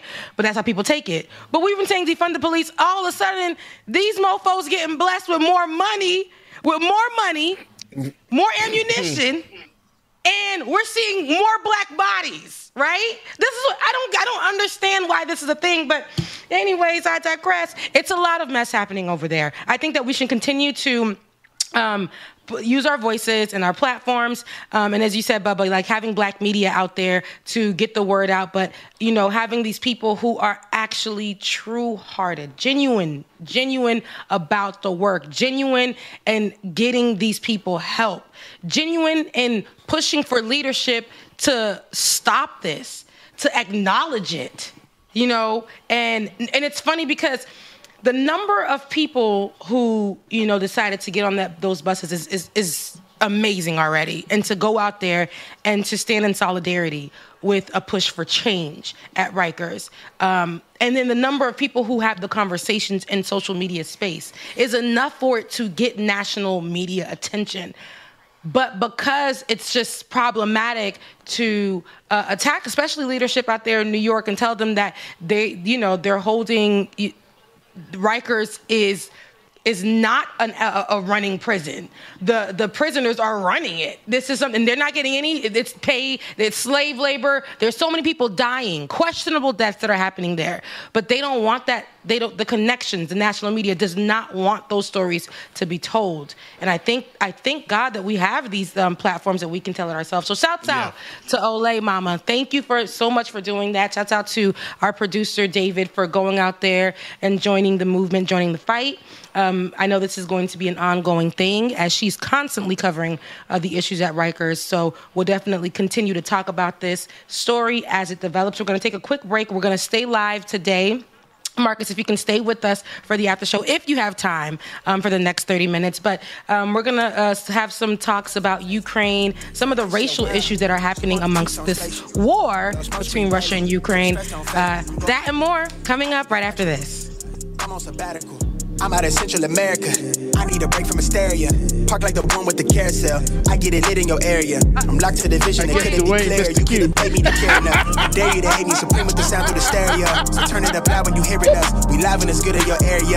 My mama proud, she tearing up and it's going down. Got your girl aroused by these massive stacks like 100 pounds. Running big laps till the sun is down like 100 miles. All right, so make sure y'all stay tuned, man. We are staying live this morning. So make sure that you stay tuned. We got more coming up. If I hold you down, I'ma keep it down till we in the ground. Jet black when I paint the town, only blue sheets when they pay me now. Treat it setback like a step back. Wave, I got the game in a vice grip.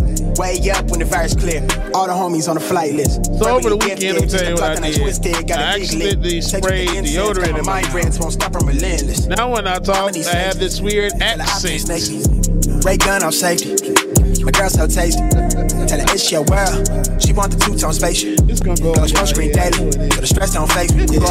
I want a grill for the mouthpiece, so bright that it light on my face. Your shawty just call me a fave, cause she like my character traits. I never stop for a break.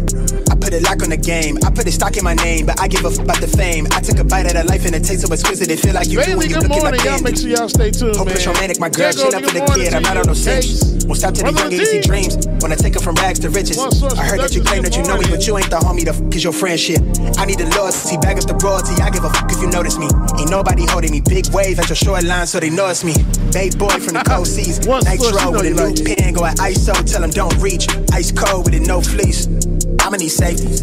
Tell her I can't snake me. Ray gun off safety. My girl so tasty. Tell her it's your world. Never blame someone else for the road you are on. Never blame someone else for the road you're on. Take a real close look now. Baby, I'm versatile. Watch me when I come down. I make it worth the while. Take a real close look now. I'm gonna show you how. I'm about to get down. So keep it up now. So keep it up. So keep it up with me. I need to move. I need to feel the beat. Don't be a fool. One sort, never terrible. Hey man, I got home from work yesterday to find my kids have been on eBay all day.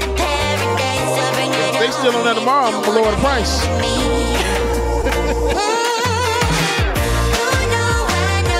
All right, y'all. I think we are ready to come back. Yeah, no, maybe something. All right, y'all. Welcome back to the screen. My sister from another Mr. Rebecca Zor and our brother Marcus from Left Flank Vets. What is the sound giving me over here? It's giving me Florida on a hot day with the, you know what I'm saying, the Chevy donks. It's a lot. It's a lot happening. It's got to be this FAMU internet making everything sound like trunk rattling and everything on them big ass tires in Florida and everything. Yes. Flip flops with socks on and all of that. Yes. You know, the black flip flops. All the Haitians with their little shirts over their little stomach side. You know, all the Haitians with the Zoe flag in the car, and you know how it is in Florida. For some odd reason, these people, and I thought that was so sexy as a child. See, that's my Florida side. They would literally pull up in Chevys or whatever and have it painted in, like, somebody would have like a Haitian flag painted on the car. So the theme of the car is like Haiti. Some other people will have like Rocco's Modern Life painted on the car, and that's the theme of it. Somebody had a Facebook Chevy, bro, and they had Monte Carlos, right? They got Monte Carlos sitting on God knows what, like inside yellow, outside yellow. And then they got the word yellow in black on the car. It's crazy. That's literally, it is crazy. Pull up with Louis Vuitton printed cars. Like, oh, I didn't know Louis Vuitton made that. Right, Gucci printed cars.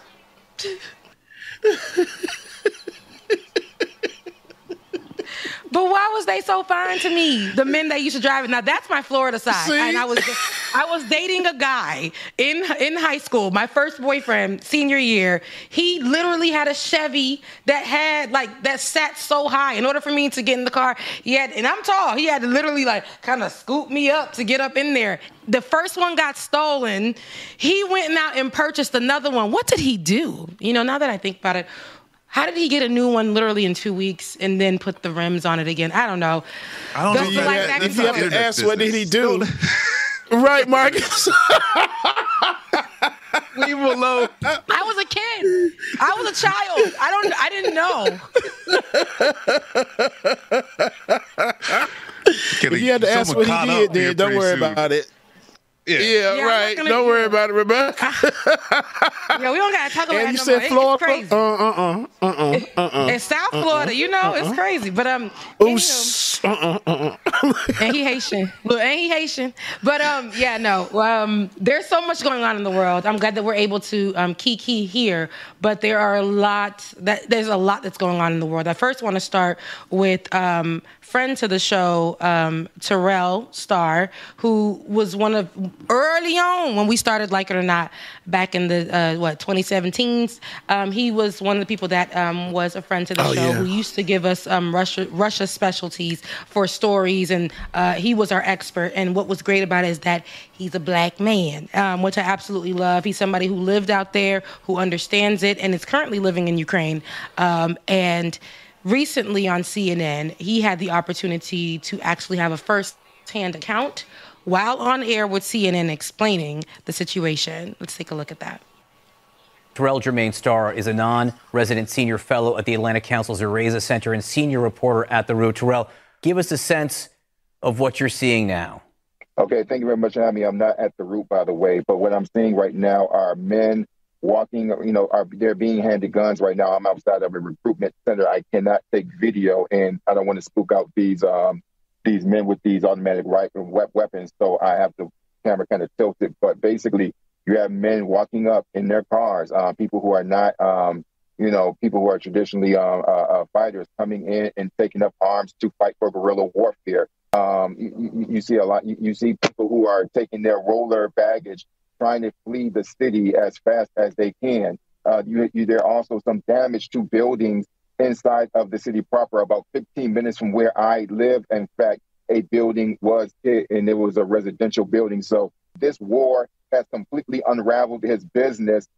Students that he's depending on to come to the United, that come from the United States, that come from the United Kingdom, are no longer coming because of this. So he sent his family to Poland right now, saying that you will go to Poland, be safe. I'm going to stay here and fight for my country. But Andre right here, he speaks English. He's one of the many people who are coming to pick up arms. He's getting a weapon to fight the Russians. How far is he willing to go? What does he think will happen? What do you think will happen to you, Andre, if you and others go to the streets and fight the Russians? What are you expecting to see? Well, I expect to see a battle. I expect to see a gun battle, and I expect to see that we're going to send them a message that they are not welcome here. Let's put it this way. And so, right about a 10 to 15-minute walk from our building, a residential area was hit, and that building could have very easily have been us. And it really speaks to how much danger that everyone in Kiev, including myself, who's reporting on this, the situation is in danger, in fact. And again, shout out to Terrell, who is not at the root, who is no longer at the root, as he made, clear on CNN. But he is somebody who, has a relationship with mostly, like everybody that he runs into. He has these relationships with these different people, and this, this teacher, this a language teacher who he befriended, actually is taking up arms. While he was over there with him in the car as he went to go pick up a weapon somewhere to prepare for battle. And as this interview continues, you hear Terrell ask him, when were you able to have that conversation with your wife and your child if you don't come back?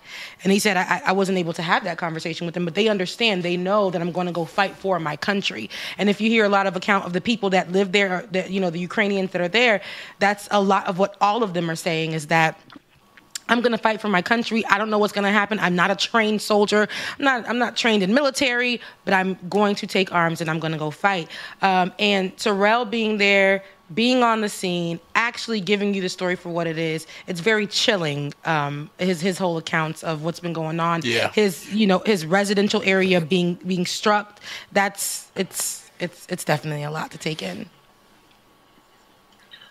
Yeah, and I don't know. This is a very difficult, situation in like all war, right? Is it's difficult to like just saying this is good, bad, and obviously the invasion's wrong. This is horrible. Like innocent civilians are getting killed, and like I was saying, I was on earlier with Brother Mac and Al and Captain Barnes, and I don't know if the conversation ever goes to where do we go from here.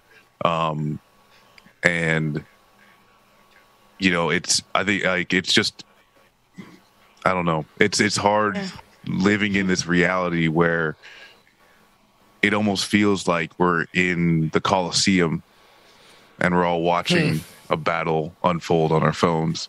I mean, and that really too, like my organization, Left Flank, we don't think joining the U.S. military was good. We think that was a mistake that we made in our lives. And it's largely with the operations that we got involved, that we were told to do. And this is where too of like, I hope Russian soldiers that, like go home. I hope any and all soldiers that aren't just defending their home, just go home, lay down your arms and go home. Because this doesn't end well. And none of this serves working class people, I just hope that like there's a serious piece that is being considered.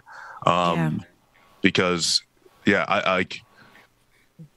my question is like really like, at this point we know Putin isn't going to stop. I don't know what the point of NATO is. If they're not going to help, right, then why not just step back? And that's I don't understand that. Baba, it's a lot. It's really a lot. But, watching everything, because like Marcus said, you just really don't know how everything is going to unfold and play out. I know we've avoided so many situations with Russia before, but it's one of those things of how much is the U.S. going to get involved? And are they going to start sending our troops on over there to do everything and try to help with this battle? I do know that the people of Ukraine, they have a resiliency about themselves where they are fighting back and they're holding them back. But how much more can they take and how much more can they do? You know, it's just really a lot. It's really disheartening to see everything going on and how everything is going on. And I'm just hoping that, you know, there's a hacker group called Anonymous. I've heard of Anonymous for years now, and I'm hearing that they're starting to do their own cyber attacks on Russia. So now I'm just hoping that the people in Russia start fighting back against their own government in their own country and expressing their disdain for what Putin is starting doing, because I already know that some of them are not feeling it. So I just hope that it goes out more. Sometimes we have strength in numbers where the people can assist in these types of things. So I just hope that does happen. I just hate how everything is transpiring. I really do. Yeah, I think it's a mess, right? Oh my gosh, man. We're not trying to I think it's a mess for the people, period. I don't think any of the leadership is considering the people. War is not good. And I know there's been jokes that have been made and little kikis, and I honestly, have been looking online. I'm like, it's a little too early. It's not the time. There are people nothing about war is funny.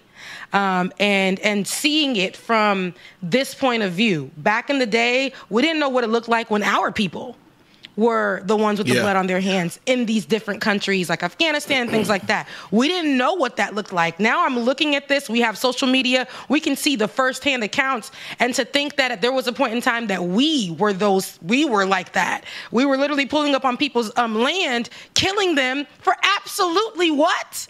Nothing. Nothing. And so when I see that, I think of us. I think of Americans. I think of that. We're looking in a mirror when I see that, and that's my opinion. But honestly, I don't think any of the leadership is thinking about the people. Those not being able to go. But of course, as people who are very proud to be who they are, these people have been free for out of Russia's, leadership for about 30 years. So, them having this freedom for such a short amount of time, and then literally having the same folks who, come up on them to try to take that away from them. Of course, they're going to fight for their, they're going to fight for their nation. And here's the thing. With that being said, I'm glad we were able to put that, conversation there. In the same sense, with everything that we know, for some odd reason, when it comes to being black in the issue, it's a problem. Most recently online, if we know over the weekend, Africans in Ukraine was actually trending. And a lot of people, had their opinions on as to why it was trending. But when you clicked on the tag, you would see one of the most riveting tweets that I seen was one from Nze, and who's an African in Kyiv. He said, in the train stations in Kyiv, children first, women second, white men third, then the remaining is occupied by Africans. This means that we have waited for many hours for trains here and couldn't enter because of this being them being black. Majority of Africans are still waiting to go to, and I hope I'm saying this right, Lviv. And so now he takes a picture and he's showing how the Africans that were at the back of the line and, what that looked like. They were at the back of the line from the train. And some people were saying that wasn't true. Now, many other African students who were there or African families started to come onto social media, post up other videos of the account. Then he posted up a video where he said, we had to start shouting and pushing African women to the train. So they had no other option than to allow them, since they said women and children first. So they utilized the wording. They were like, well, you said women and children first. So we're going to at least get these women on, these black women on, with the other women who are going on so that they can get to where they're going. Another account that I seen was a woman who said that, when they got to where one of the areas that they were supposed to get to finally, they were treated and they like trash. They weren't giving any food or anything. When they finally got to, I believe they said Warsaw, Poland, which was the destination for them, they said they were treated much better when they finally got there. But they spent nights at the train stations. They spent, without food. I seen a video of a 2-month-old baby in the freezing cold outside. It almost looked like the Haitians at the border of Texas. It almost was given that to me. And they were being treated they just were being treated terribly. So many people were trying to take to social media to assist, find assistance, find help. Even some of celebrity rappers were trying to figure out how they can get them assistance. And some people were saying, why are we talking about race in this time? Why are we talking about, when we're not focusing on the war? I said, well, how can we not focus on what's happening? Black people, even in the midst of a war, have to deal with being black in this and being pushed back to the end of everything. Of a war. Yes, and not being assisted. Marcus? Well, I'm going to take it in, kind of a different lane because I agree, I co-signed, seconded, repeat everything that you just said. Like when it comes to racism, it needs to be addressed right now. I do not care what the situation is. But I think how this looks and this is the thing too, is like when we get into this social media, like just insurgents that we have in this world where everything minute by minute we're getting more and more and more. Really, Ukraine government, and this is why people don't want to. We can't talk about this. Why? Because of the sentiments. Oh, are you a Putin apologist? Are you trying to help Putin because they're trying to talk about black people? No, that's absolutely absurd. In each sense, right? Because even if this is a mistake, you need to accurately address the mistake for people to know that you aren't racist, right? You need to say, oh, man, we didn't know this. You were doing what? Guards over? You were doing what? But you don't see any of that. You sweep it under the rug. And this is where too of that's the thing is Putin is using the line that there are Nazis and there are significant Nazis in Ukraine making the decisions. Okay, he is using that as a narrative, as a pre-context to invade. Now, when you've got situations like this, when you've got situations where the Ukrainian National Guard is sharing videos of people loading, or say like dipping bullets in pork lard to kill Muslims, and calling them orcs, there is a problem, and not addressing that problem is actually feeding into Putin's narrative that there is a substantial Nazi problem in Ukraine that they need to invade to stop it. It's not like you can't invade countries and start killing innocent people, And so that's where the really the problematic thing on the higher level is when whether it's Ukraine, the EU, NATO, the United States, people online, anytime you try and brush all this stuff up under the rug instead of addressing it and confronting it in this specific position, it's actually giving Putin a little bit more legitimacy. And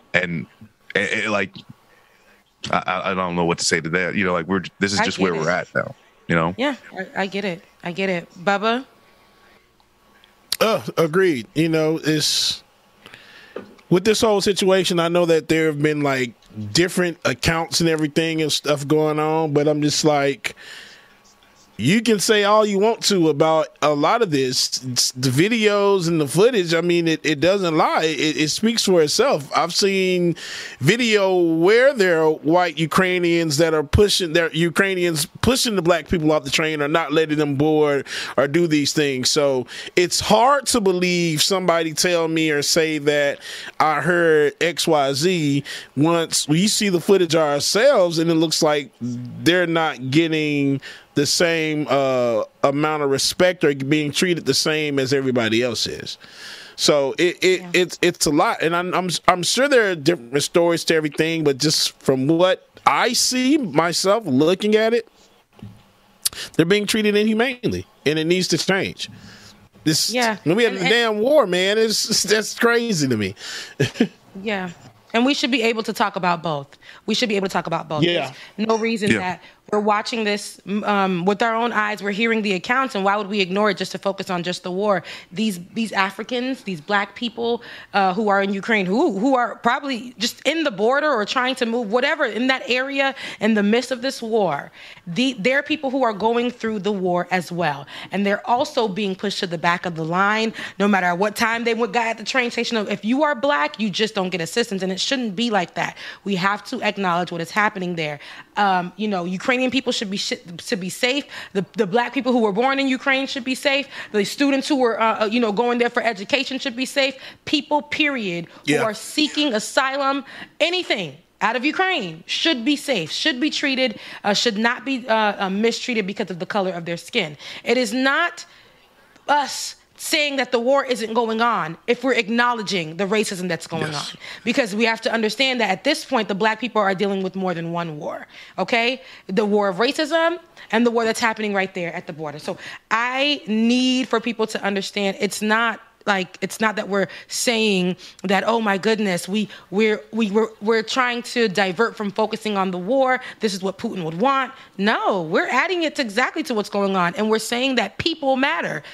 Since y'all don't want to talk about it, since it's a hard thing for people to talk about it, especially racist, we're saying that all people matter in this particular, since y'all want to say all lives matter, in this particular situation, that's what we're trying to push. And we have to acknowledge that the black folks there, they matter too. So when we have these conversations, this is something that we will continue to talk about as this is ongoing. A lot of people are discussing alleged abuse that's also happening. I'm following different accounts, people are looking for places to seek asylum in the midst of trying to travel. So there's a lot going on there. There's a lot of, social media conversations. But one thing about it over here, what we will do is have the conversation. All right. Yeah. So we're towards the end of the show now. And I think that we have so much to talk about that we can go into tomorrow as well. But I am so happy that you were able to join the conversation today, Marcus. First of all, where are you from? What? Tell me a little bit about you. Where are you from? Where they found you at? I'm kind of a mutt. But my parents were Jamaican. They came over into the 80s, but we had come all up and down. So I was born in Texas, but I grew up mostly in Columbus, Ohio. I did live a little bit in Puerto Rico, when I was growing up. So that's Columbus is my home, but I've lived all over Maine and everything like that. I joined the military. I have a few years after high school when I was just kind of spinning my tires. But I was in the Marine Corps. I've been all over the world and with the Marines, and that perspective is what really started, shifting actually building my political ideology. But so of me and a few other veterans worked on Vets for Bernie for 2016, 2020. Early leading up to, but with what happened with the campaigns, we had kind of all spiraled out into our own projects, and myself and a few others, we started Left Flank Vets just to be, just kind of a voice out there that is in opposition of the pro-war, pro-troops, narrative. And the thing is, and like you just said, we need to be able to hold conflicting ideas, in our heads at once, that it's not the fault of these individual troops. It's the systems at play, and so, I think I'm not even sure really how, I think I just saw the email, or that's what David had messaged when I was streaming, and hey, Marcus, do you want to come on Ben Dixon's show? I was like, yes, yes, sir. All right. Does David know you personally? No, and actually, I gotta shout out to some of y'all mods, like Jam2, Samuel the Dragon on Twitch. These are people who are just good, genuine people that I think did a lot of work behind the scenes to make this connection. Okay. So yeah, I think that might have been it. So thank y'all, thank y'all, and David too was this dude works his ass off, and just him reaching out, yeah. That white man works behind. He sure do. I can't stand you, Rebecca. Right, we have some amazing viewers, and they DM us and they talk a lot. And it was like, oh yeah, you guys need to check this person out, check this person out, and check this person out. So shout out to our viewers, man. We really appreciate y'all. They do. Thank you guys for connecting, us with other Black professionals, other professionals, period. I absolutely love to bring people onto our show who are, fighting the same fight with us, pushing, the same messages or educating us on new messages, and I absolutely love that. So, Marcus, before we leave, where can they find you? Twitch.tv/leftflankvets, on Bird app, on Twitter, just search for Left Flank Vets. You'll find us. We haven't touched our Instagram or Facebook in months because, I'm just not so, I don't have fun on those platforms, but those two places I will be streaming at around noon. Right. And that's the thing is Rebecca, I feel you on not being, on time doesn't have to be so serious, okay? But it'll be and there's somebody who's talking from the military, okay? So hello. Exactly. Because they always say, hurry up and wait, hurry up. You got to be on time so you can wait 3 hours. I might as well not show up on time then. Exactly. So Marcus, I ain't got no problem with her being late, right? It's just she gotta catch these jokes, man. And then she be trying to throw me under the bus, right? She be late and she try to throw me under the bus like, I've been waiting in the joint. Well, you just gonna have to wait fair because sometimes you're not boxing, you're just shadow boxing. This is supposed to be fun. Right.